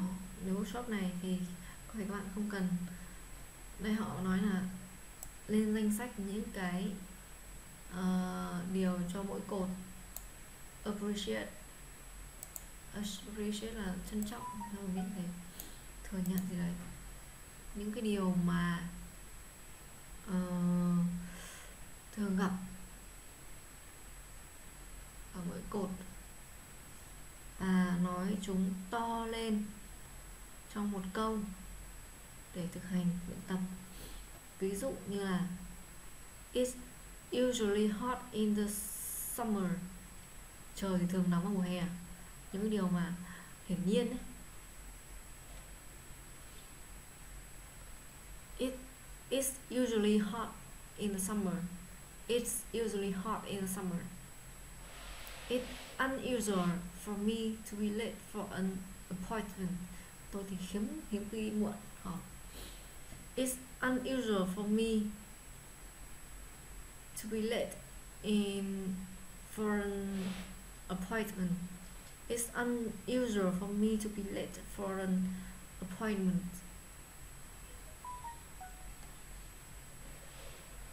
Đây là những điều mà thường xuyên và không thường xuyên thì hãy cuộc phải đọc lớn lên. Cái này thì các bạn phải tự học ở nhà. Tiếp theo sang section 5, section 5, đó là về âm l. Âm này thì hơi khó đọc hơn. Hồi trước thì mình cứ tưởng nó là chỉ cần cuộn sâu lưỡi vào trong là có thể đọc được âm l này, nhưng mà không phải thế. Âm L này mà đứng ở đầu câu thì đọc bình thường giống tiếng Việt, mà mình chỉ cần là nặng hơn thôi. Ví dụ như lunch, lunch thì cái lưỡi mình hơi cuộn một chút, lunch, lunch, lunch, đọc như bình thường mà rõ âm L lên một chút, rõ cái âm L lên một chút, đơn giản như thế. Cái đối với trường hợp mà nó ở đầu câu nhưng đầu từ như này thì khá là dễ, vì nó cũng giống với tiếng Việt. Ví dụ đây nhé, lunch, lunch, local, local. Đây là trường hợp nó ở cuối câu như vậy thì sẽ khó đọc hơn này. Thì cái trường hợp cuối này mình sẽ hướng bạn ở phía dưới, khi mà bài ở dưới. Local, local, London, London, learn, learn, large, large, large, life, life, life, lobby, lobby, lobby, library, library, library, lucky, lucky, lucky, lift, lift, lift, love, love, love, long, long, long, long. Bạn nhớ cái này không ạ? Rất nhiều trường hợp thì âm H, âm GH này khi kết thúc cuối câu ấy, thì nó sẽ được đọc thành love, love.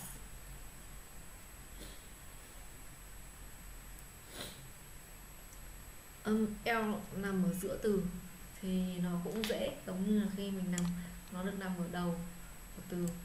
Cái nào cũng giống tương tự như âm trong tiếng Việt thôi. Inflation, inflation, inflation. Believe, believe, believe. Âm của chữ từng được mình dẫn rồi. Volume, volume, volume. Glue, glue, glue. Elevator, elevator, elevator. Solve, solve, solve. Âm L, âm L thì khi đọc cái lưỡi đặt ở trên bồng họng cuộn lại và đẩy hơi ra. Âm này cũng có âm vô thanh hữu thanh nữa, cổ hơi rung một chút. Thì nó giống như bạn đọc âm chữ L, nhưng mà chữ L trong tiếng Việt ấy, thì nó là gồm một chữ L và chữ thì nó là chữ L đúng không ạ? Còn trong tiếng Anh ấy, L không phải là L mà nó chỉ là L. Nó chỉ là cái giữ trong họng thì nó vẫn thôi. Solve, solve. Pulling, pulling, pulling, pulling. Nói sao dễ hiểu. Trong tiếng Việt ấy, ví dụ như là có những cái âm như âm tờ thì nó gồm chữ T và chữ đúng không ạ? Thì tiếng Việt khi nói tờ nó sẽ gồm nó là hai cái đấy, nó ghép vào với nhau là phần T, chữ T và chữ ghép vào với nhau, tập nên thành tờ. Nhưng mà đối với tiếng Anh thì tờ nó sẽ không có phần đấy, mà nó chỉ có phần chuẩn bị nói thành chữ tờ thôi. Nữa là thờ hay thờ như thế. Chữ thờ thì bạn nói thờ thì nó sẽ bao gồm phần và đó, thì nó được ghép vào hẳn hai tiếng khác nhau, nó gồm chữ đằng sau. Nhưng mà tiếng Anh thì không như vậy, đọc phần nào thì nói phần đấy, chứ không đọc ghép thêm thắt. Tự nhiên không biết giải thích nào dễ hiểu trước những người của bạn ở lớp mình rồi, nhưng mà hôm nay giải thích thì hơi khó hiểu. Đại loại là tiếng Việt đấy, thì đối với các phụ âm ấy, hầu hết được ghép với chữ nên bản thân nó trong tiếng Việt ấy, khi được ghép thế thì nó sẽ bị thành hai từ chứ không phải là một từ. Còn trong tiếng Anh ấy thì là chỉ có một từ thôi, nó không có phần đấy, thì cái phần đấy nó được giữ lại, giữ chữ lại, thì khi nói mình không nói phần nữa, mình nói chữ tờ, chứ không, nó không chữ chữ thành một từ khác rồi. Thì giống như phần l này, bạn đúng là giữ lại phần lại thì nó chỉ được, thì đây solve. Tiếp theo float,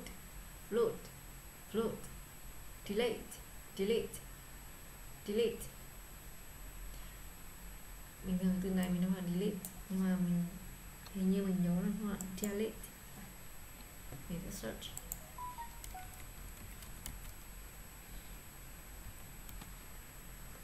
delete.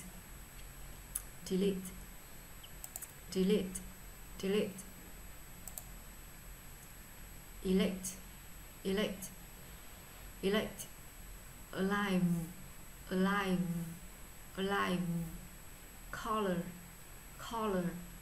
color. Thì đối với trường hợp nó ở giữa từ và đầu từ thì cách đọc gần giống với tiếng Việt, khá là dễ. Còn bây giờ sẽ đến cái trường hợp là âm L này nó ở cuối của từ.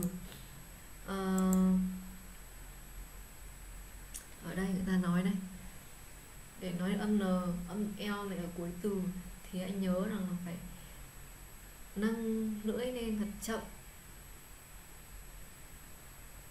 và nó ở nằm trong của răng, nó lưỡi gần như là chạm cái vòng răng, chạm vào cái vòng miệng.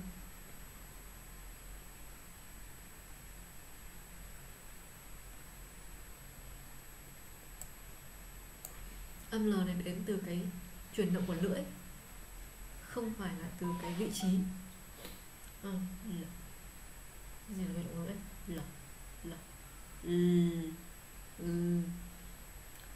Môi hơi chui ra.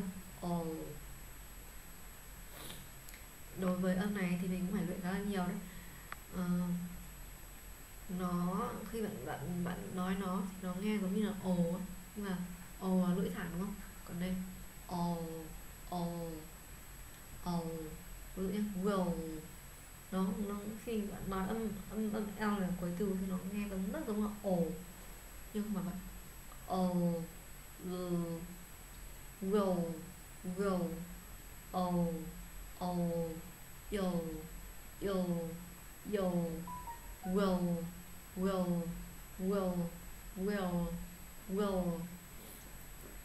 lưỡi có thể đặt ở cái vị trí là chân răng hoặc là ở trên đỉnh vòng miệng. Nhưng mà đặt chân răng thì nó sẽ nghe nó đỡ mệt mỏi hơn, mình nói cũng dễ hơn.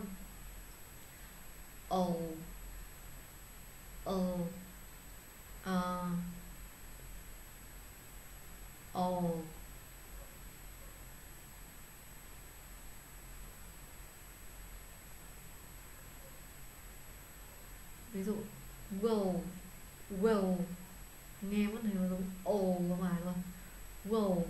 Will ball tall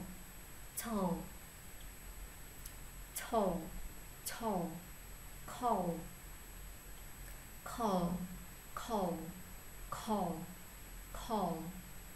Môi hơi cong một chút. Call. Small. Lưỡi môi dưới hơi hạ xuống. Small. Control. Bowl.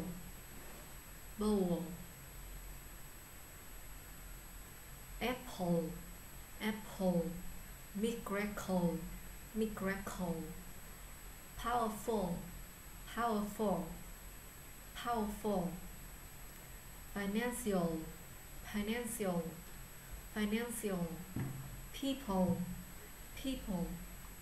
People. Đây mình có một số cái ví dụ.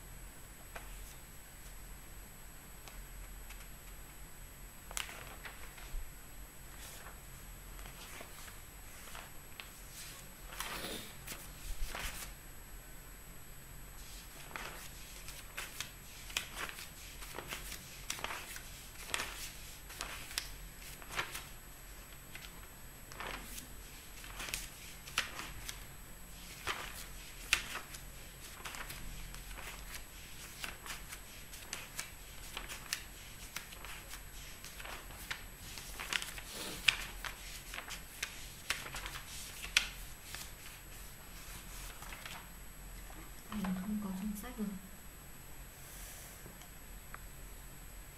Tiếp theo là sang phần thực hành trong câu. The lollipop fell into the cool water. Fell into, người nối sang. The lollipop fell into the cool water. The lollipop fell into the cold water. The lollipop fell into the cold water.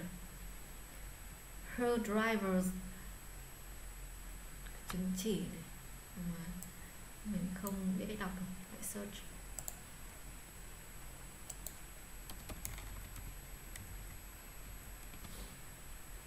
License. License. License.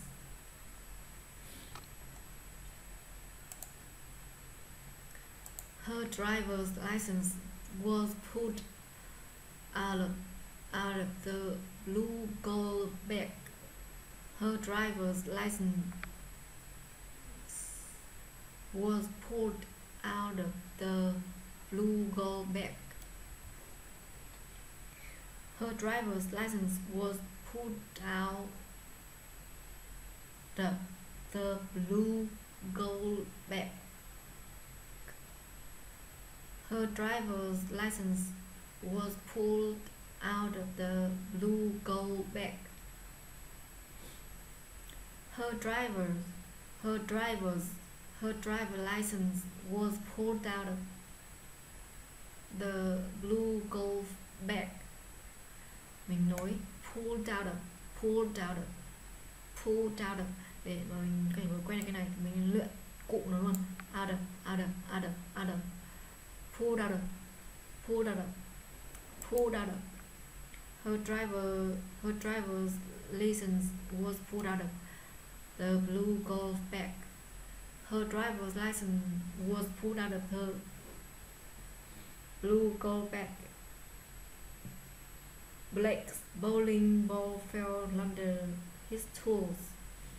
Có nhiều âm lâu quá, đọc hơi bị khó trôi. Blake's bowling ball fell under his tool. Blake's bowling ball fell under his tool. Blake's bowling ball fell under his tools. Carl could not locate the lemons or the limes. Carl could not locate the lemons or the limes. The school đây ví dụ đây, school nghe đúng là wow, u vì mình nói là âm u đúng không, âm u là âm nhỏ miệng, u thì đọc nhanh thành giống kiểu ủa như wow. School và nghe từ school với là cool là từ lạnh lùng, là từ lạnh mát. Cool là giống như wow, đó nó phải Whoa, whoa. The squall was miles away. The squall was mile away from the hill. The squall was a mile away from the hill. Mile. Đây, nếu chậm mình nói là mile. Mile, mile. The squall was a mile from the hill. The squall was a mile away. Nếu mà có một cái phụ nguyên âm đằng sau nó phải nối liền sang một đoạn đỏ, bạn đỡ phải nói là ồn nữa, nó nhàn hơn. The squall was a mile away from the hill. Thì khi nối sang ấy thì nó giống như trong nhờ nó ở giữa hoặc là nó ở đầu từ thôi, thì nó khá là đơn giản hơn cho khi đọc. The squall was a mile away from the hill. The squall was a mile away from the hill. The golf club was made of steel. The golf club was made of steel. The golf club was made of steel. The golf club was made of steel. Ion's goal was to play basketball with Carol. Ion's goal was play baseball with Carol. A certified letter was delivered for the enrollment list. A certified letter was delivered for the enrollment list. A certified letter was delivered for the enrollment list. It was revealing to look at the smiling layer. It was revealing to look at the smiling layer. It was revealing to look at the smiling layer. It was revealing to look at the smiling layer. Âm F âm L kết hợp với nhau, bài thơ đấy, poem. Mình đọc qua một lượt. A flea and a fly flew up in the flue. Said the flea, "Let us fly." Said the fly, "Let us flee." So they flew through a flaw in the flue.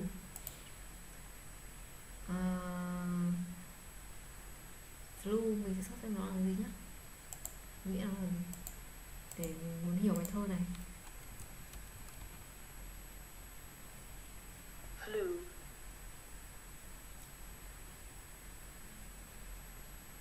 Một cái ống,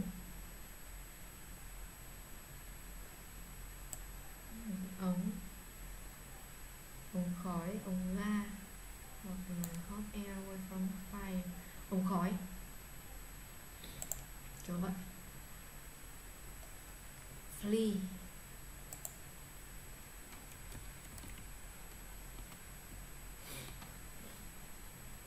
Flee. nhảy vọt mà không có cánh.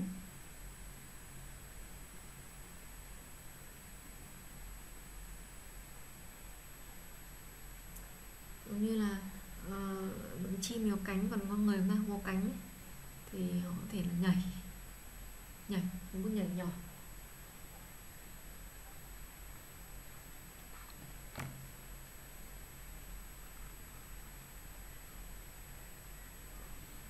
Flee back, a person who look poor and does not take care of their appearance. Trong tội nghiệp, tình cảm tội nghiệp.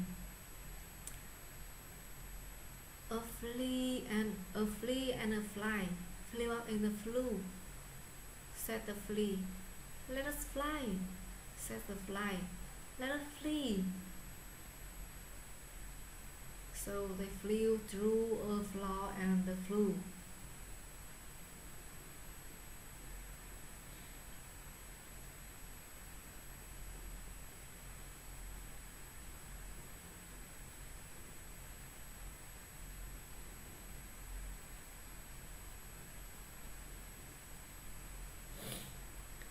flea and a fly flew up in the flue, said the flea. Let it fly, said the fly. Let it flee. So they flew through a fly in a blue flue. Thực hành với will. Đây hầu như là câu hỏi. Đối với câu hỏi yes no question này thì bạn sẽ cần lên giọng cao ở cuối câu. Lên giọng cao ở cuối câu. Will you empty the garbage? Will you empty the garbage? Will you ask her to clean the kitchen? Will you ask her to clean the kitchen? Will you prepare a meal for the children? Will you prepare a meal for the children? Will you prepare a meal for the children? When will you begin your study at college? When will you begin your studies at the college? When will she purchase the dress for the wedding? When will she purchase the dress for the wedding? Why will he ask them to stay late at work? Why will he ask them to stay late at work? Why will she bring her baby to the meeting? Why will she bring her baby to the meeting? How will they know if our flight is delayed? How will they know if our flight is delayed? How will they know if our flight is delayed? Where will the child be going next year? Child. Well, where will the child be going next year? Where will the child be going next year? Where will they put all of the pillows? Where will they put all of the pillows? Where will they put all of the pillows? What will she do with the millions of dollars she won? What will she do with the millions of dollars she won? What will she do with the millions of dollars she won? So sánh giữa âm R và âm L.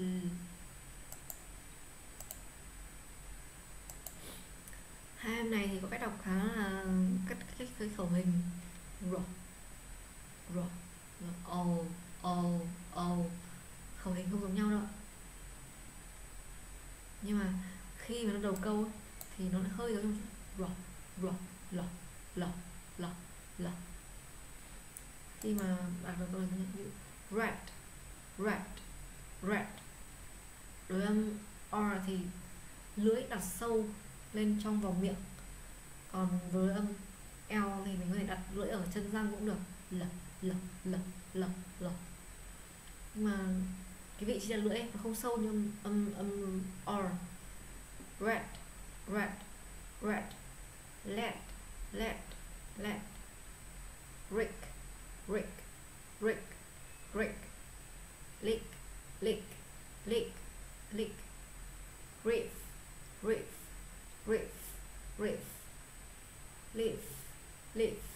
riff, live, rest, lash, rush,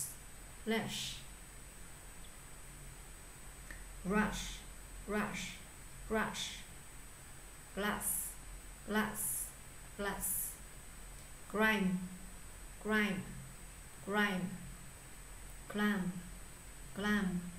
clam, free,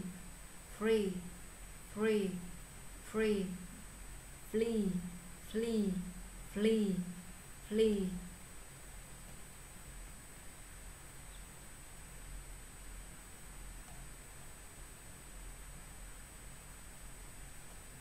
âm L và âm O kết hợp với nhau. Searing, tow rod. Mình thường ẩn âm L đi. Searing, tow road. Already. khi mà kết hợp giữa âm R và âm L cạnh nhau mà âm L đặt trước ấy, thì mình thường ẩn đọc giữ cái âm L lại và đọc âm R rồi. Already, already, already. Civil, mình sẽ search.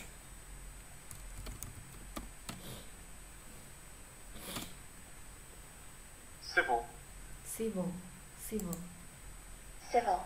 civil. Civil right, civil right, civil right, civil rights. Railroad, railroad, railroad, railroad, railroad.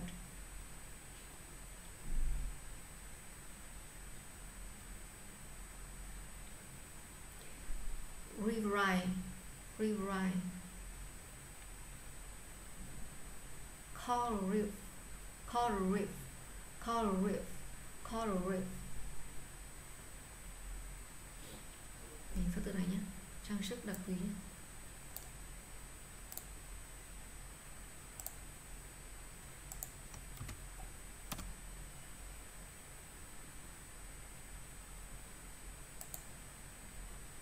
Jewelry.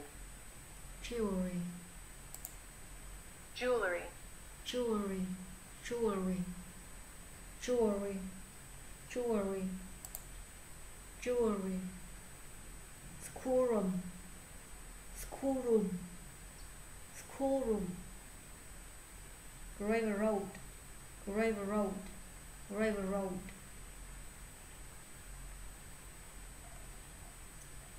Đó, thì đến bây giờ mình đã kết thúc 3 sessions trong một cái clip này. 3 sessions bao gồm mình thống kê lại một chút.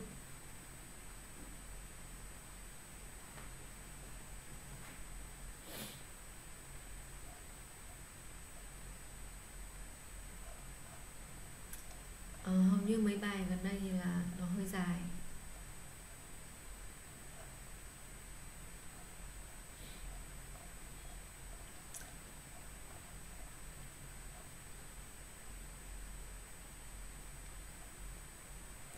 Đầu tiên mình với các bạn với âm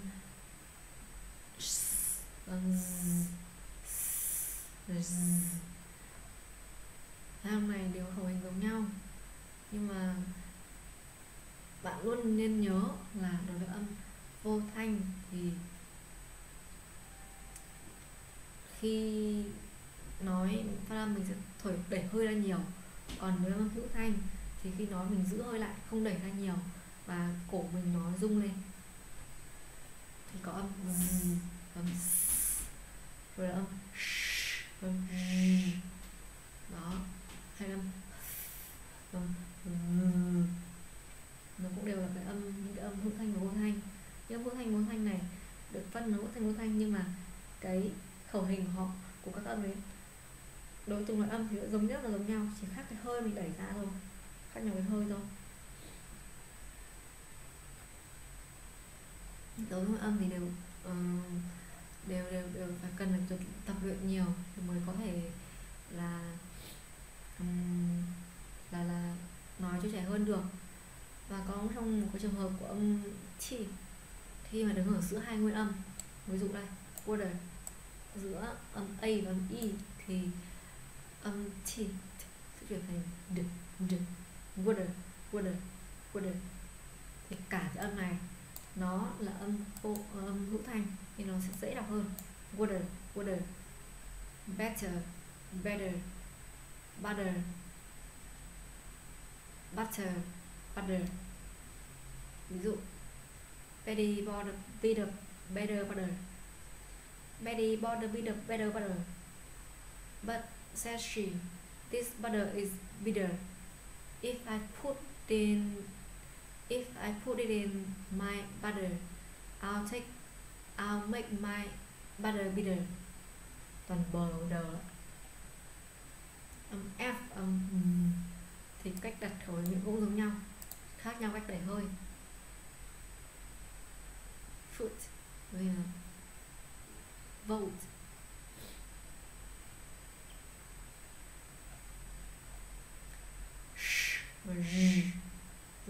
finish, hay là she, sugar, short, ship, sunshine, ocean, tissue.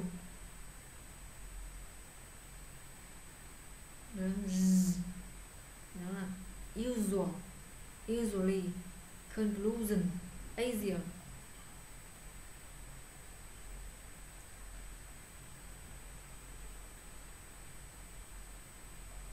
Về âm L này thì khi đứng ở giữa câu và đầu câu thì chúng ta đọc như bình thường tiếng Việt. Khi mà nối câu, mặc dù ở cuối câu nó là cuối từ nhưng mà nó nối sang một từ khác thì chúng ta đọc giống tiếng Việt. Ví dụ như fell into đó, fell into. Nếu không bình thường sao mà fell into thì nó là chậm, nó là khó nghe, nó fell into thì nó sẽ dễ hơn và bạn đọc nhàn hơn. Cái từ của câu gọi là từ bạn lưu ý như là ví dụ như là cool, cool, school, school thì nó là sự do khẩu hợp hình miệng ấy, nó bị chuyển nên là bạn nghe nó thành ùa kiểu như school, school, school,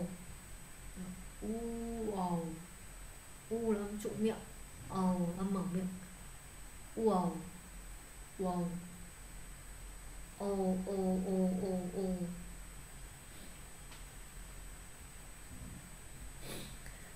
Mình nhắc lại là nếu bạn nào quan tâm đến cái workshop này và muốn mình gửi cho cả cái file workshop và cái file video tự học tiếng Anh ở nhà ấy, thì file này là của video này là của thầy giáo bản ngữ dạy, là bản ngữ dạy chứ không phải là mình dạy.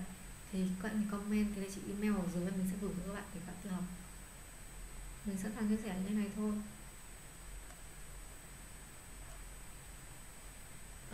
Lần tới thì mình sẽ dạy các bạn, hướng dẫn các bạn về cách đọc âm b và âm t ending và âm d ending, một số cái như thế. Hôm nay thì mình sẽ dừng ở đây và mình không mang quyển sách, không mang đến đọc đi rồi để mình review các bạn một chút về quyển sách đó. Quyển sách khá là hay nhưng mà hôm nay mình đã không mang đi rồi. Thì hẹn lại các bạn trong cái lần tới, buổi tới khi mà mình mang sách đi và mình sẽ review các bạn. Tại mình cũng khá thích đọc sách, gần đây mình cũng đọc khá là nhiều, nhưng không phải nhiều đâu, cũng bình thường. Thì có thể trong xen kẽ giữa các bài hướng dẫn vlog của mình thì mình sẽ review một số quyển sách hay ho để các bạn tìm đọc.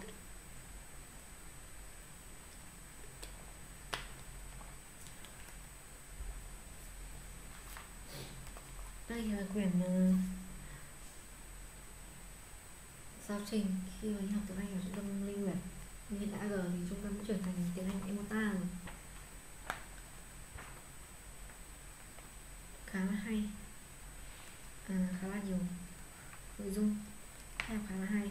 Nếu các bạn muốn đi học ấy, thì các bạn có thể đến trung tâm này học.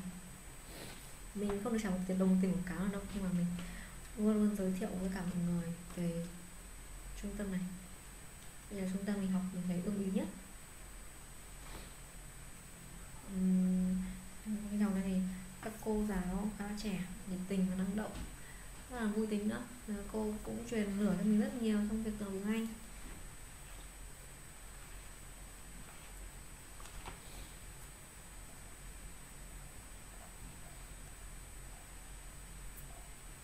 Còn về phần mềm làm video, nếu bạn quan tâm thì cũng phải comment ở dưới. Nếu mình thấy nhiều bạn yêu cầu thì mình cũng có thể sẽ làm cái clip hướng dẫn làm video. Thì cái clip đó mình sẽ hướng dẫn cụ thể chứ mình không, vì mình biết làm mà, mình hướng dẫn cụ thể.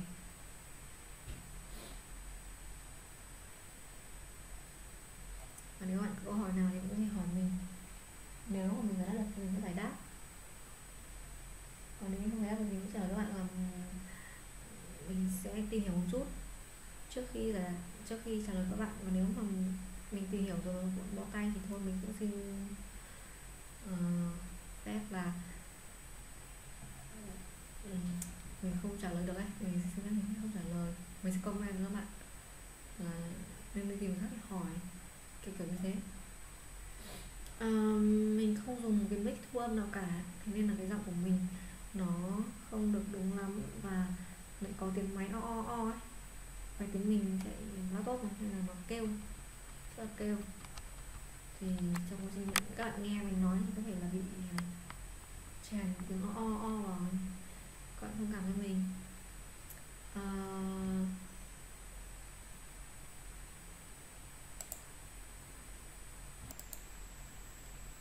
Bây giờ thì mình sẽ xin kết thúc cái vlog này ở đây. Vlog này kéo dài khoảng tầm hơn 2 tiếng. Rất là cảm ơn các bạn đã lắng nghe mình đến tận hết 2 tiếng này.